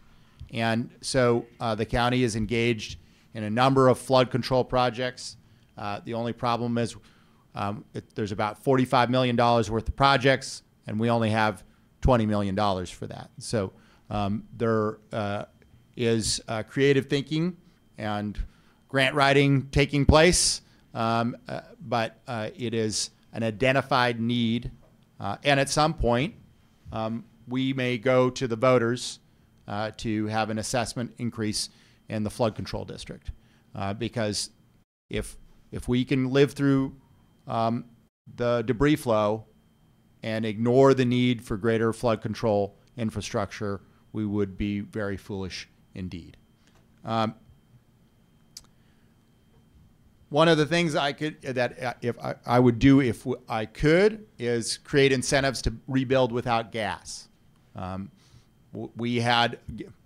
Gas is one of the small contributors to some of the devastation that we had in the fire and flood, but in other areas it has been a real part, a real source of even greater tragedies. Aging infrastructure from gas perpetually does have leakage issues, and if I had my druthers, I would have areas post-incident rebuild without gas. And I think we should also be looking at what some people would call new technology, but some people, I would fair to say, old technology with building techniques, right? Some of the most fire-resisting building techniques happen to be illegal. And while we have a building code in the state that is very prescriptive, in the long run, I would say that we should be moving towards a building code that is performance-based And so that if you, as an innovator, can build to the performance and still use something like Adobe, that should be something that is legal or explored at very least. And then one of the other lessons learned by these recent incidents is adequate resources really needs to be brought to bear. One of the things that is absolutely not true, you'll see in the press recently in an article called Peak Liberalism, which is the idea that the state legislature is geared towards not doing fuels reduction. I found the opposite to be true. The beyond, across the ideological spectrum, people have been very supportive of fuels reduction at the state level. In fact, the last governor and this governor have both taken a little bit of controversy by even using cap and trade greenhouse gas reduction funds for fuel reduction, for the removal of dead trees. Some of those resources, those kinds of state grants helped us with the holiday fire. Mr. Jackson mentioned all the preparation that was made. Well, part of that preparation was using that weather information to then stage equipment. The equipment was what, 1.5 miles away from the fire? It helps when you have extra engines sitting 1.5 miles away from where the fire started.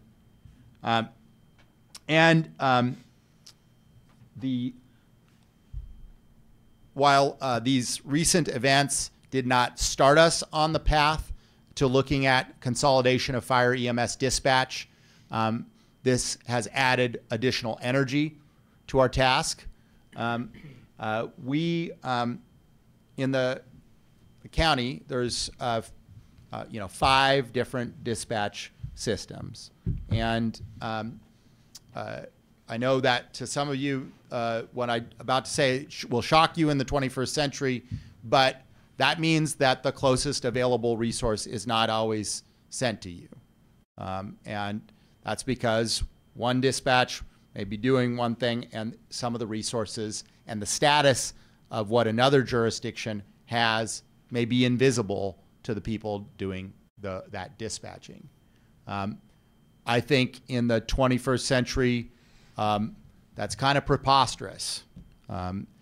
We have the technological ability to have unified dispatch. I would prefer a unified dispatch across law enforcement and fire EMS. That's not a political possibility right now. So we at the board are moving forward to consolidated fire EMS dispatch, which would unify every jurisdiction except for Santa Maria in one fire EMS dispatch, and the closest available resource being sent to your home, because you probably don't care whether you get a white engine or a red engine, or you just want to make sure that the closest resource gets to you as quickly as possible.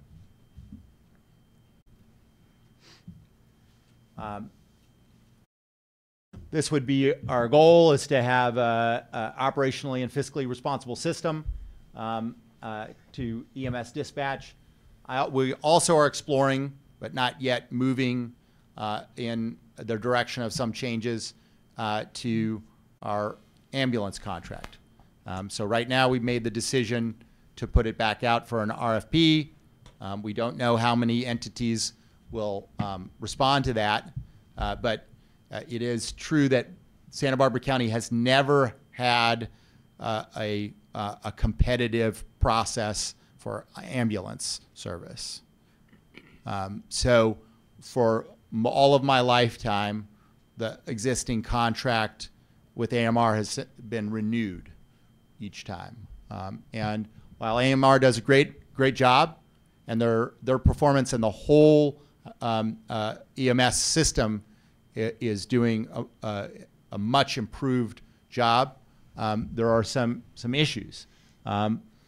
We have a system that is very expensive, as you can see from those stats, and one that can be a barrier, that expense can be a barrier to use, that expense is also a barrier to how often the system is actually paid by the clients. We have the strange system where for many things that you might not consider an emergency, we have to dispatch an ambulance to perform, like transfers from a healthcare facility to a healthcare facility, for example.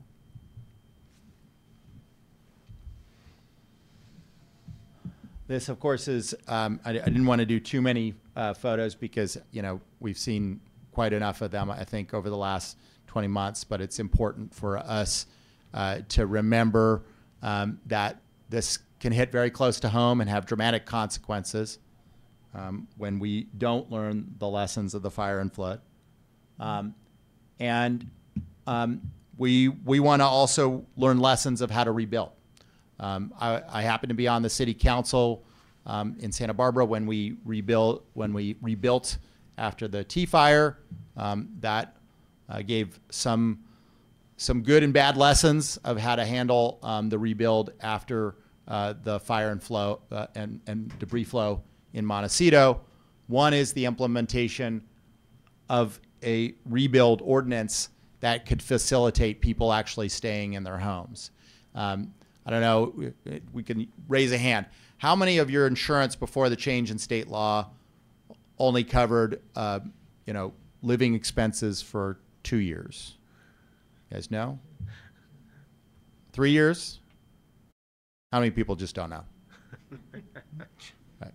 So it turns out for most of the folks that were victims, or at least a huge percentage, they only had 2 years in their policies, right?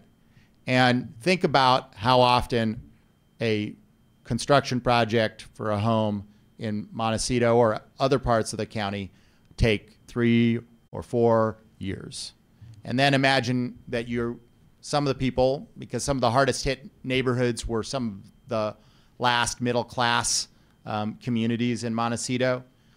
Think about if you are, still working for a living, how you would cover the expense, both the mortgage of your home that was destroyed and the living expenses of the home or apartment or condo that you're currently living in. And what you have there is a recipe for losing your last middle class neighborhoods. And so we did a rebuild ordinance that did not allow people to appeal the approval of the homes, that as long as a home was within 10% of the size of the destroyed home, that other people in the community could not appeal that process in the hopes that people would be able to get back in within 2 years. And people are starting to get back in, fortunately, both yellow tags and even a red tag. The other element to this that's important for going forward, because a like-for-like ordinance isn't exactly unheard of. We did one back in the T fire, but what we did differently after the Thomas fire and debris flow is we allowed people to move that footprint of the home. And the reason we did that is because we don't want them to build as close to the creek or in the part that's low that caused the structure to be destroyed in the first place. So we wanted to encourage people or give people ability to move that footprint of that home to a more resilient part of the parcel. I'm going to end there just with the one more lesson learned, which is just, scientists never say climate change is causing extreme weather events or the increase in sundowners.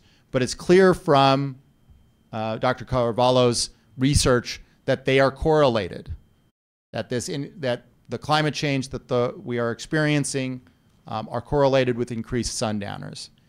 If we know that fact, then we know that climate change is likely to be a driver here. And one of the greatest lessons learned is we can all do our part to fight climate change by our own conduct and our policies as a community. And your Board of Supervisors is determined not only to learn for the lessons of the fire and flood and to implement that in our public safety policy, but to also do our part to fight climate change. Thanks so much. Thank you, panel, for the very educational and informative presentations. So we'd like now to open for questions. And I would like to ask that if you have a question, please use the microphone on this side. And you can even form a line over there so we can efficiently use.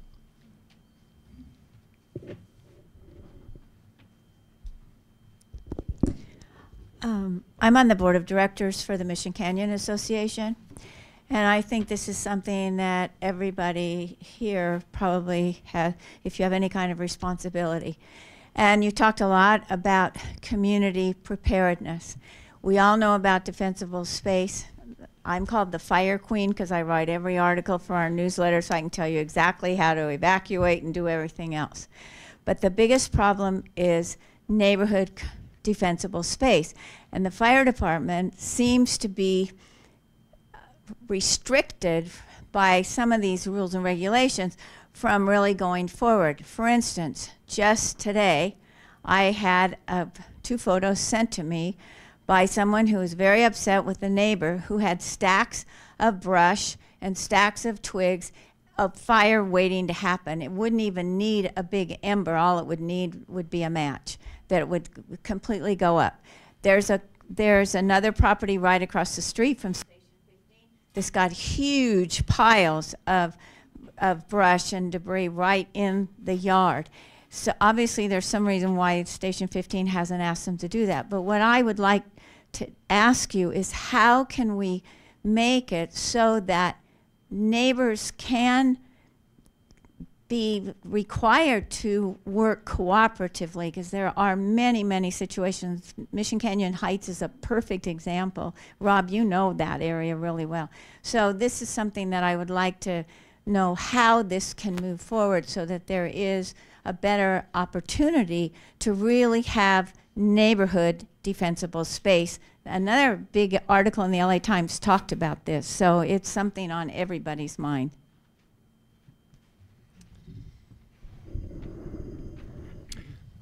So that's the challenge with defensible space when you're in a dense community. When you're out in the rural areas, it's a very individual thing. An inspector shows up and walks around the property and says, this is what you need to do, this is the code, and you've got this amount of time to get it done. Or they show up and everything's good and you're good for the year.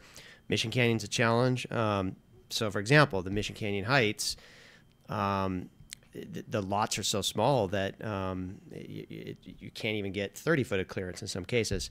And one person's ornamental tree is another person's fire hazard.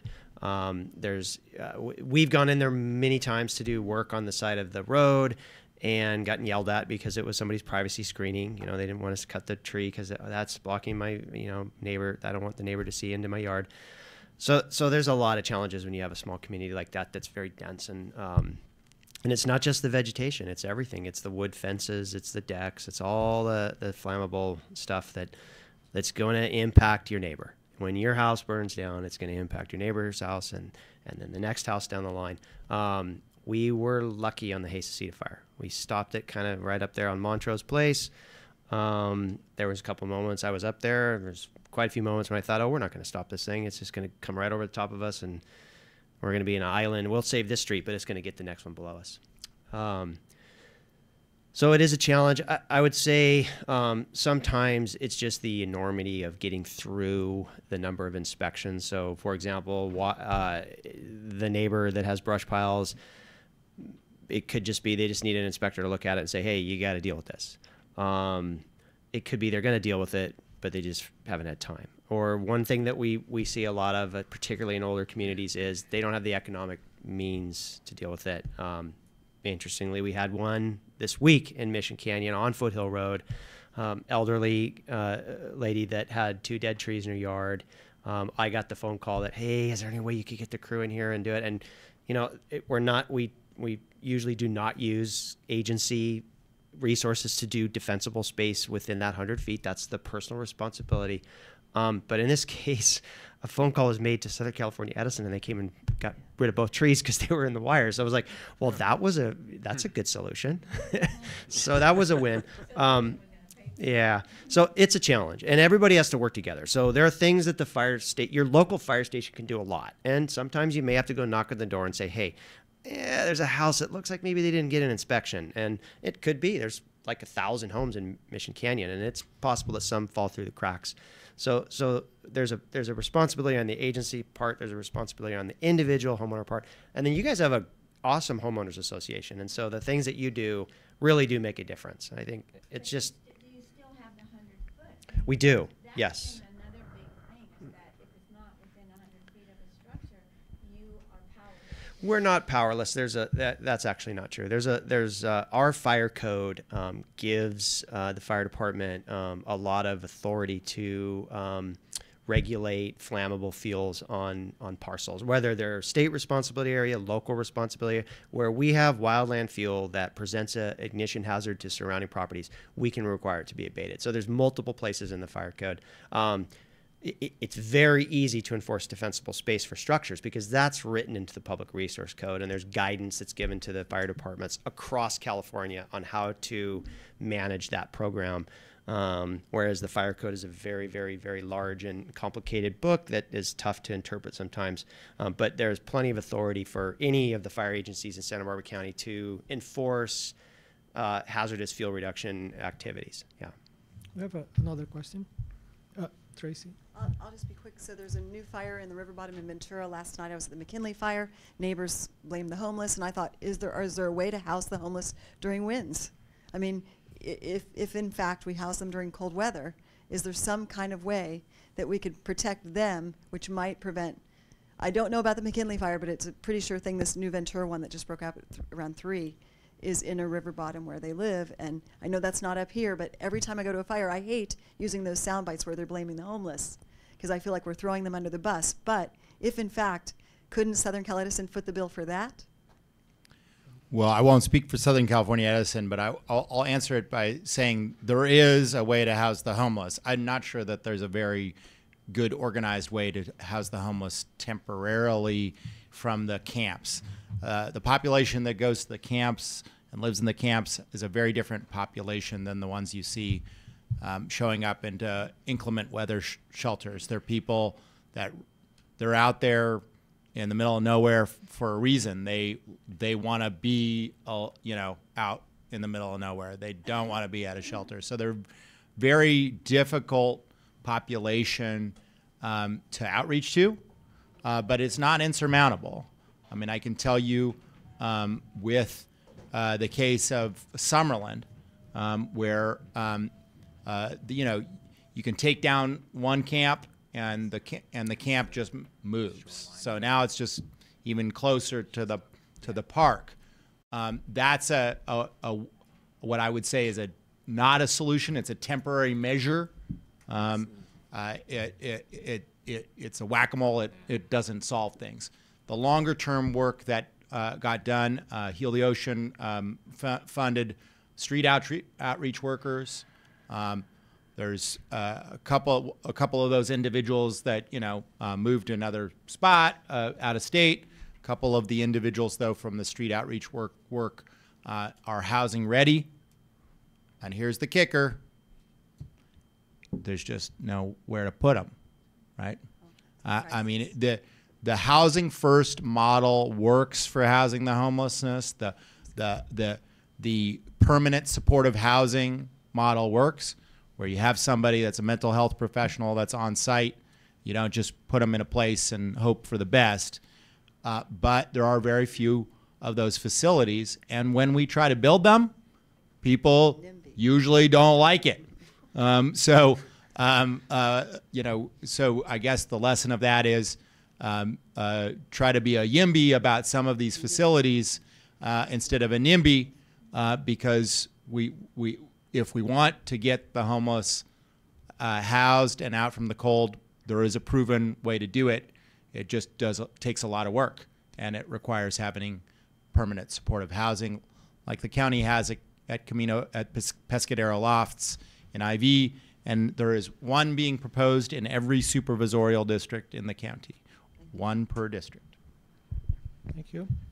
Please use the microphone.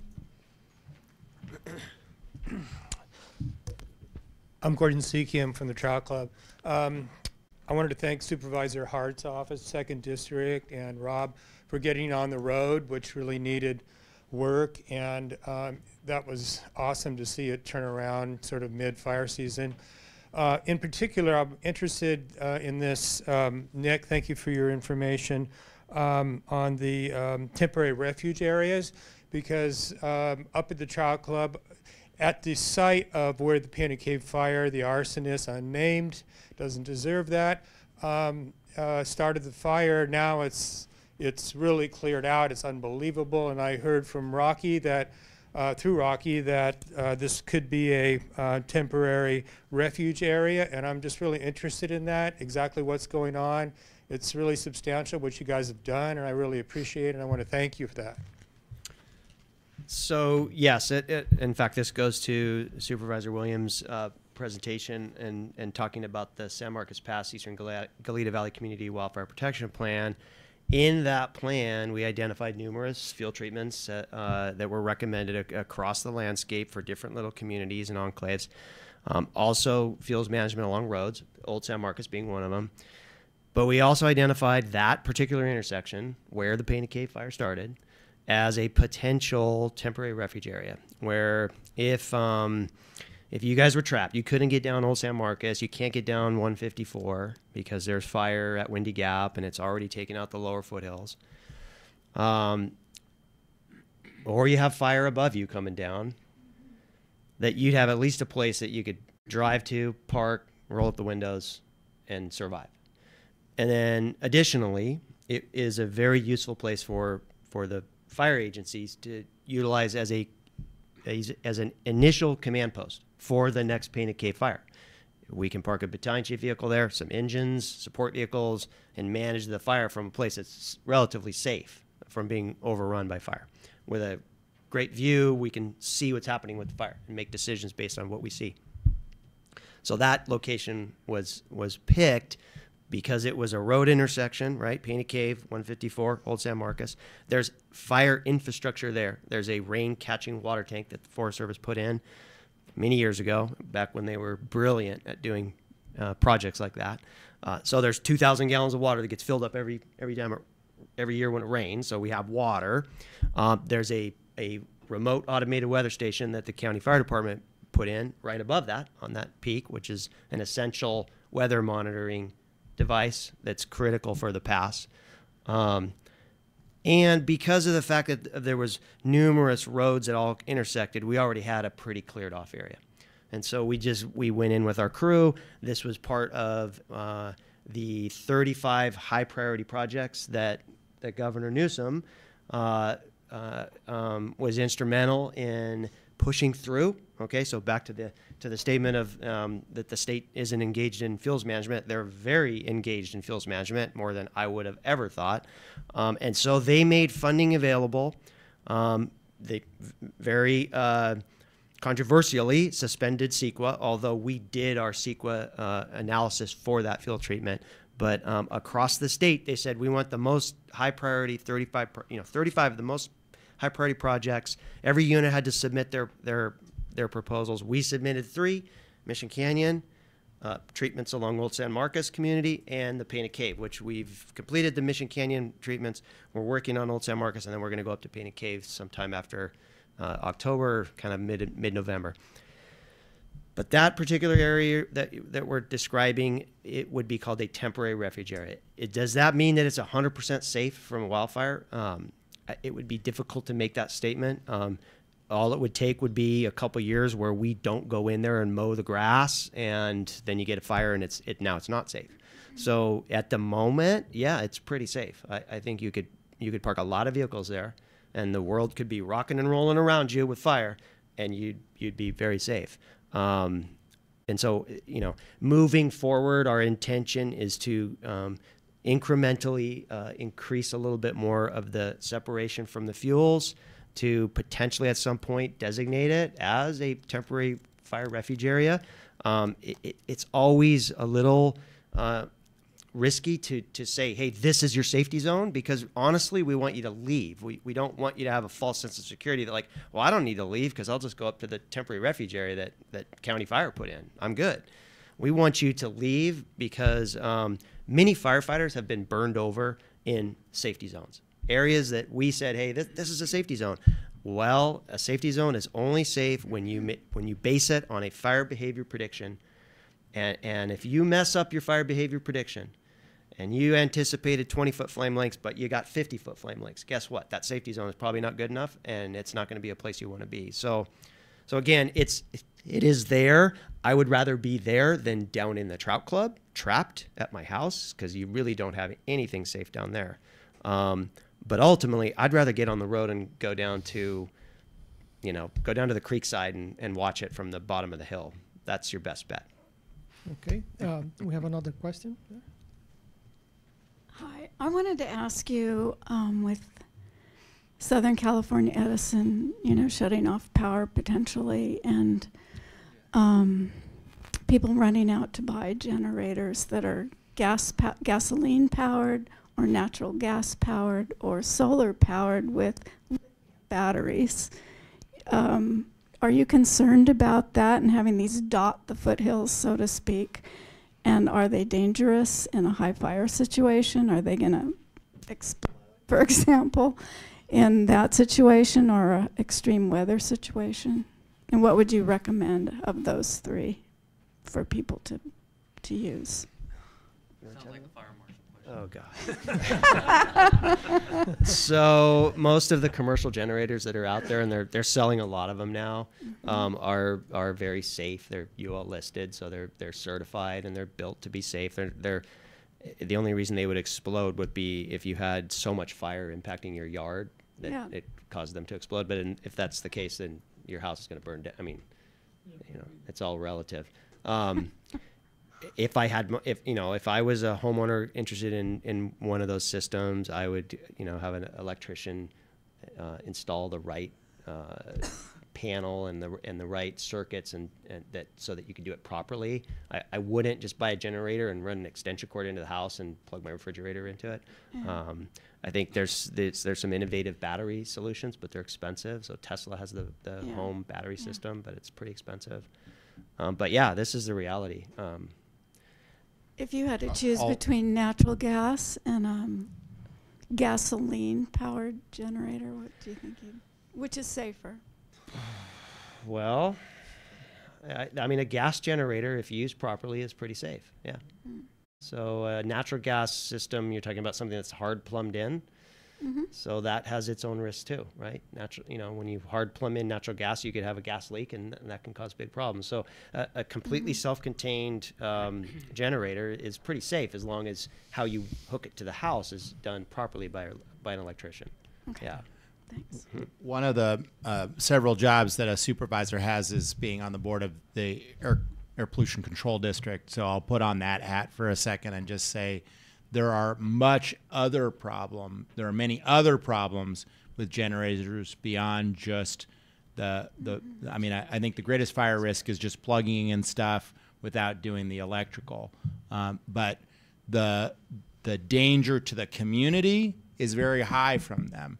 Just the institutional generators that get fired up, not to mention the much larger amount of residential generators that get fired up in one of these incidents, raises our NOx, our primary air quality indicator by 24%.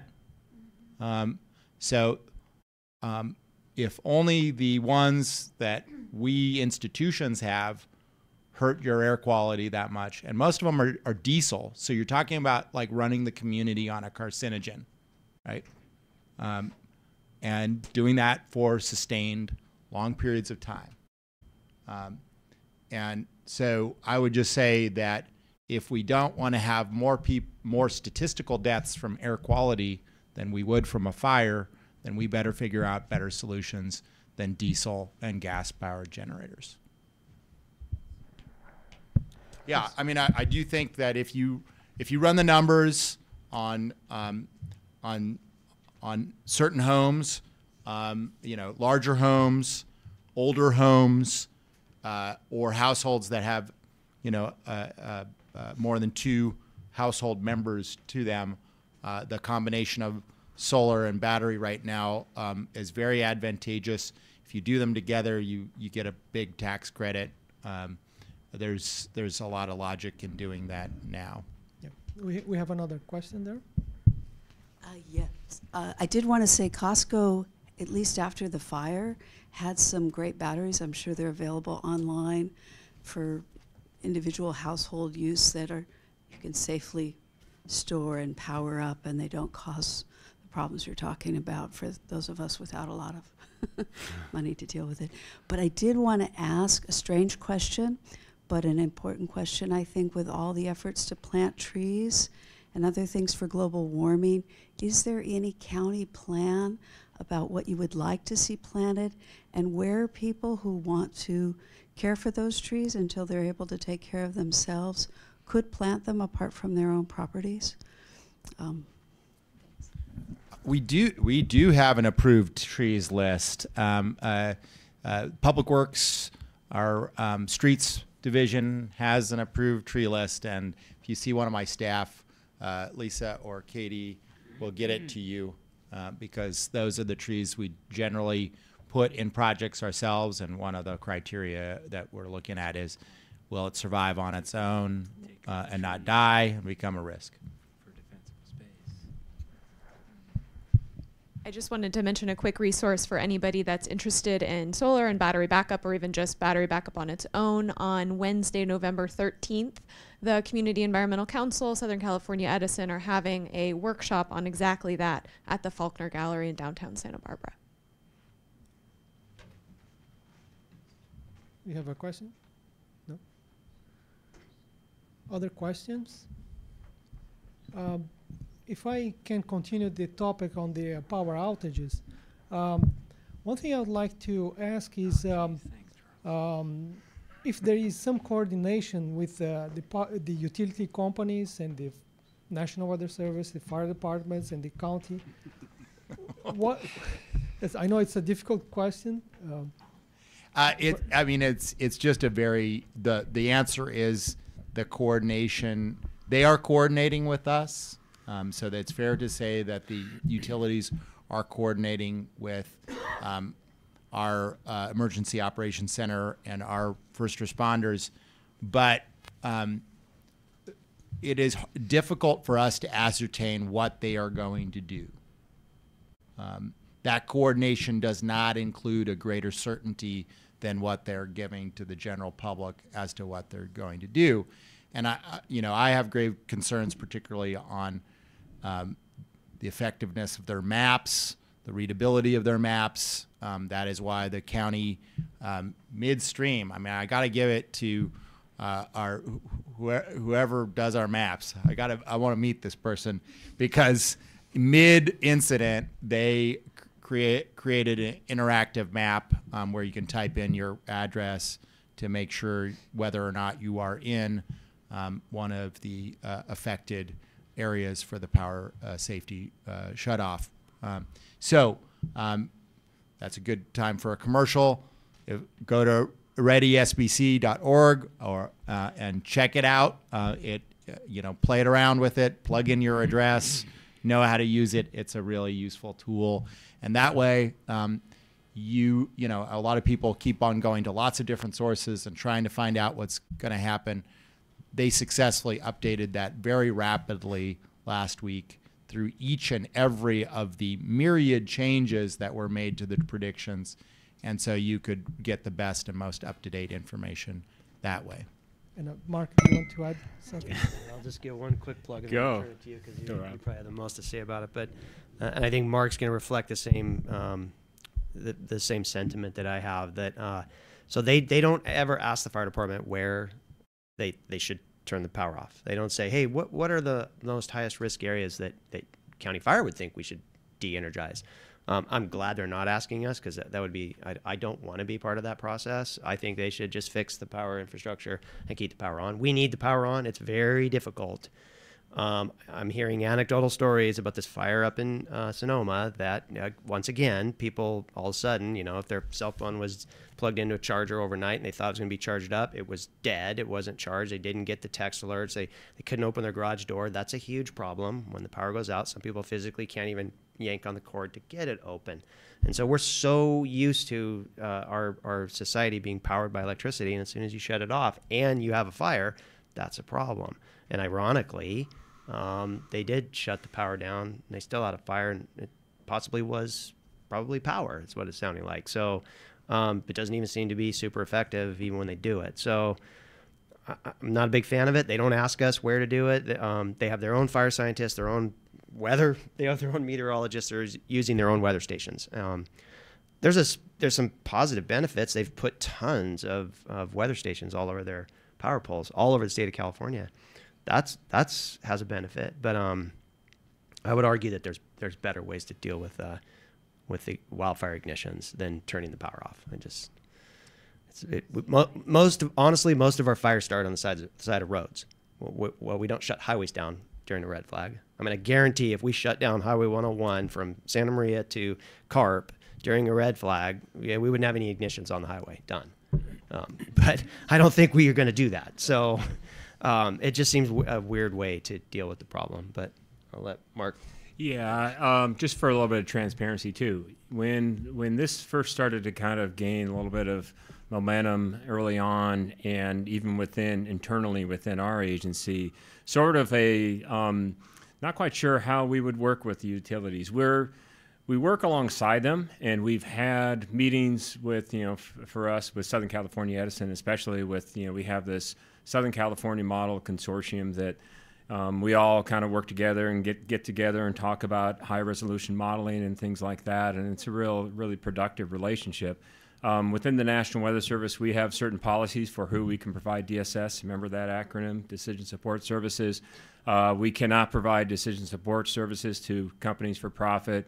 The idea that they purchase their own services for weather support, with the exception if it's instructed by emergency management.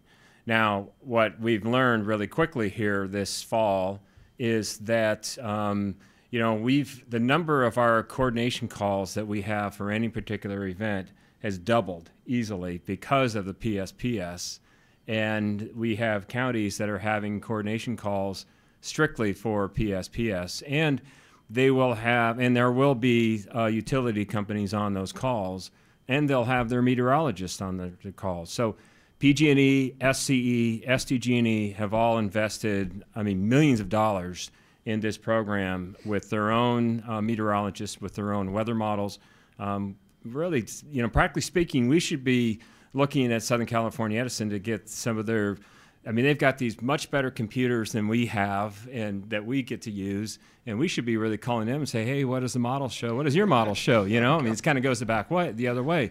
But I'll tell you a personal experience. I was down at the Los Angeles County Emergency Operations Center after the Saddle Ridge, or when the Saddle Ridge fire started up, and this is, remember I talked about on-site support. So I ended up going down there to their EOC, and I sat next to this woman she is the Southern California Edison manager for government relations. And there she was at the EOC. So I'm working alongside her, and everybody milling about in the EOC, and occasionally they would come talk to her about the PSPS. And keep in mind that at the Emergency Operations Center, they had people that specifically the codes that would be charged for the expense for this operation. You've got the fire side and you've got the PSPS side. So they're actually splitting. He said, okay, people over in this room, they're working on the PS, when I say PSPS, that's Public Safety Power Shutoff, so PSPS. And so at the same time, Los Angeles County Office of Emergency Management had somebody at the Southern California Edison Emergency Operations Center, okay? So there is obviously, I think, Rob, you put it best the other day when it's a public safety, it's a program for public safety that doesn't involve public safety. Right. So, but we're shoulder to shoulder a little bit. We're not part of the decision of where to shut power off. The benefit that Rob mentioned in terms of the observations, you know, a meteorologist, a forecaster can never have too many observations, never, ever, ever. So what they've done is they've installed these weather stations on power poles that is giving us, you know, these critical fire parameters of relative humidity, temperature, and wind. Then they also have webcams on them. So you can Google it and go out there and you'll find these websites where you can look at all of these different webcams from these sites. And in the sense of early fire detection, that's a pretty important thing. And in the sense of fire behavior, say if you get a fire that pops up, you know, and you can go look at that camera and from a meteorologist standpoint, fire weather forecaster, from the firefighter standpoint, being able to see in real time what that fire is doing gives you a really good idea of what maybe the winds might be doing. You know, if the plume is like laying down flat on the ground, like what we saw with this tick fire early on, the winds are just pulling that, and the plume has no chance to go straight up. Whereas if you're looking on the webcam, the plume just kind of casually going straight up. Okay, that's a pretty good indication winds are pretty light. So there is some positive benefit to this. I think that overall the entire system, including the public safety system, there's still some training wheels on this. I live in an area within Camarillo that I thought going into the first Santa Ana event we might be shut off. I did investigate the possibility of a generator, shameless plug for Harbor Freight, and I had an idea to run an extension cord inside the cat door with the cat door shut to power the refrigerator. I read that you could, on a 3,500 watt generator, you could run a refrigerator, a computer, and a TV. So I think we would be in pretty good shape. I was trying to sell it to my wife, and she was going, yeah, okay. And then she said, how much? And then she said, no, that's not okay. We'll just, let's get some ice. So what I did, it's funny you mentioned don't run the extension cord, but. Do you guys have access to those cameras? Yeah, the public do. You It's do. public. These are publicly available Well, I'm not going to be watching webcams. all day. Well, but I mean, it's a tool that we can use. And get this too, we may not. It's good all year round, obviously. So, in terms of what we do, in terms of when we get to thunderstorm activity, and during the summertime and everything, those are, you know, the worst thing for a meteorologist to be, or a forecaster, is to be in a closed building with no windows. So we have a storm spotter program out there that we'll call people to say, hey, what do you see out there? These webcams are perfect. We'll be able to see thunderstorms developing up on the hills, and that really gives us some good information to help us. I was just going to add, we're kind of in the process of updating our Fire Safe Council, the Santa Barbara Fire Safe Council. Robbie and I are both on that. And one of the things we want to incorporate is a link to show these cameras, because it's pretty vast, and there's very few fires that start within the state that, because they can maneuver, certain dispatchers have the authority or the ability to move so they could look at it. I'd also just note, I mean, it's obvious that the power companies are kind of between a rock and a hard spot on this, but they are devoting a lot of energy and capital into fuels reduction. Part of my discussion was knowing your neighborhood, and if you can, you know, check your lines, and if you see anything close, just get on their website. And we found them to be very responsive, because obviously they have a lot of skin in the game. So I'd encourage that. Yeah, you know, unless unless we be too much of a bummer, that you know, that was pretty fast. The incident that you're talking about, and you're talking about on Foothill, like it was just yesterday. I sent Southern California Edison pictures of those trees, and they're right on it. And I would say that Edison is, I think, being better about looking at shutting down circuits rather than whole counties. I mean, when we ask these questions of Edison and the same questions to PG&E, PG&E's strategy is to shut down large swaths, like, you know, tens of thousands of people at a time. PG&E or Edison's strategy is to shut down, you know, a circuit at a time, and sometimes that means as little as 500 customers, and so like that. I wish PG&E would look at Edison's strategy on the shutoffs, and I wish Edison would look at PG&E's mapping and we might be in a better spot. Yeah. One Can more I question. just ask a quick question? Being someone that sends out emails to 700 homes in Eucalyptus Hill, got really conflicting information over the weekend. One from SCE, another from the county. At this point, I just care about people's safety. Do I just go with what the county's got as possible shutoffs? Do I All there's of a red the flag? yeah. I Loya- just said it's a mess. So Loya, err on the all side of of caution. all of the county's info on our map came straight from Edison. Now, what I do notice is that Edison is hesitant in some of their public noticing, right? And so they do give us information before they send out a public notice. And some people then translate that as a conflict between what Edison is saying and what we're saying. It's not usually a conflict in the mapping because we get the data straight from Edison. Okay, I just want confirmation. Okay, thank you.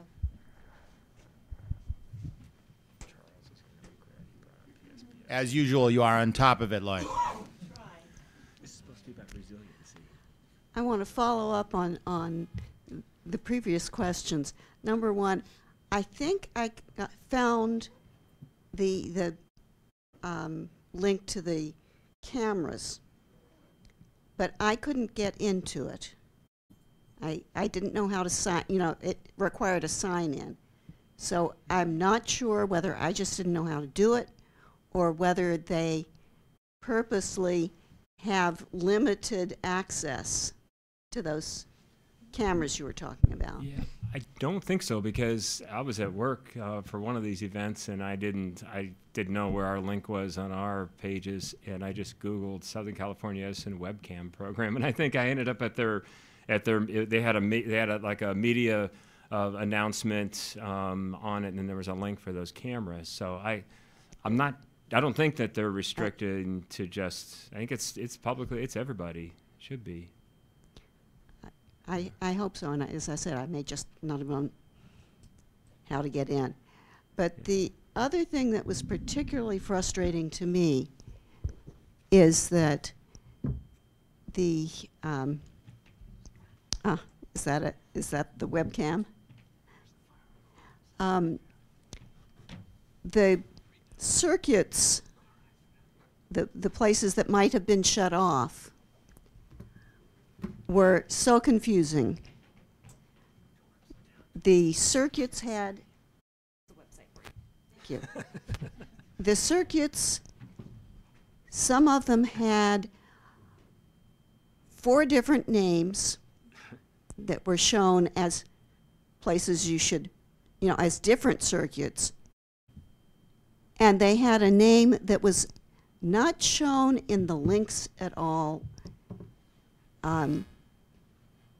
but shown on the maps, so you couldn't tell that it was the Trump circuit or the Lauro circuit or what it was, because it would say Santa Barbara map number 1 or something of that sort. And it would list about Santa Barbara maybe, and Mission Canyon, and 154, and they may have all been the same actual circuit. And so it was extremely confusing trying to find out which circuits had which addresses in them.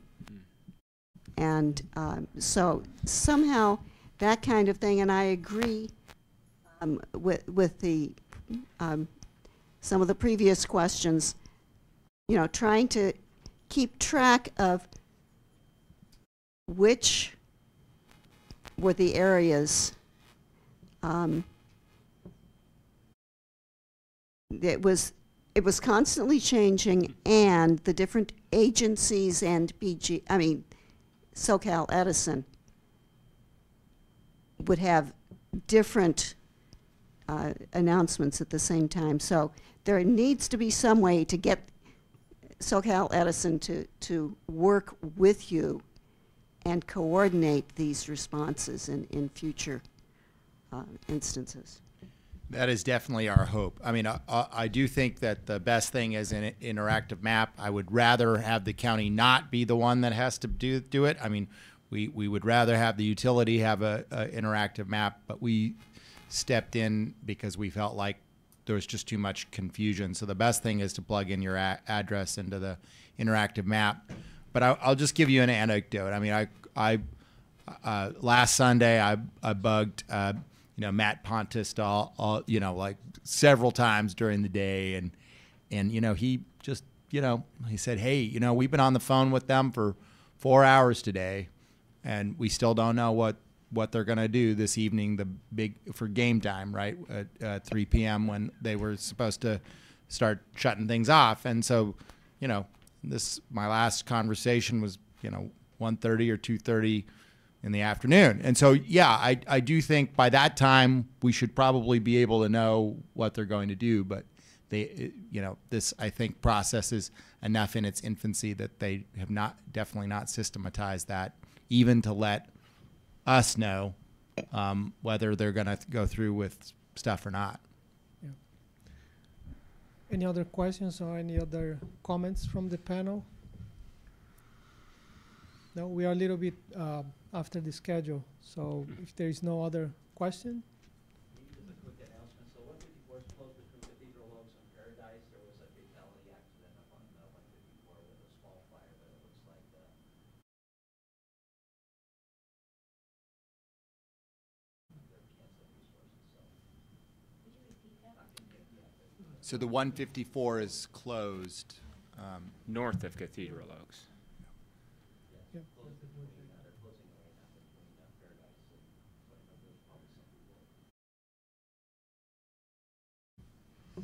Okay. Well, so I'd like to thank again the Office of Emergency Management, the Fire Department, the National Weather Service, UCSB, and the Office of Das Williams for this panel discussion. And I think also the questions and the interaction with the community.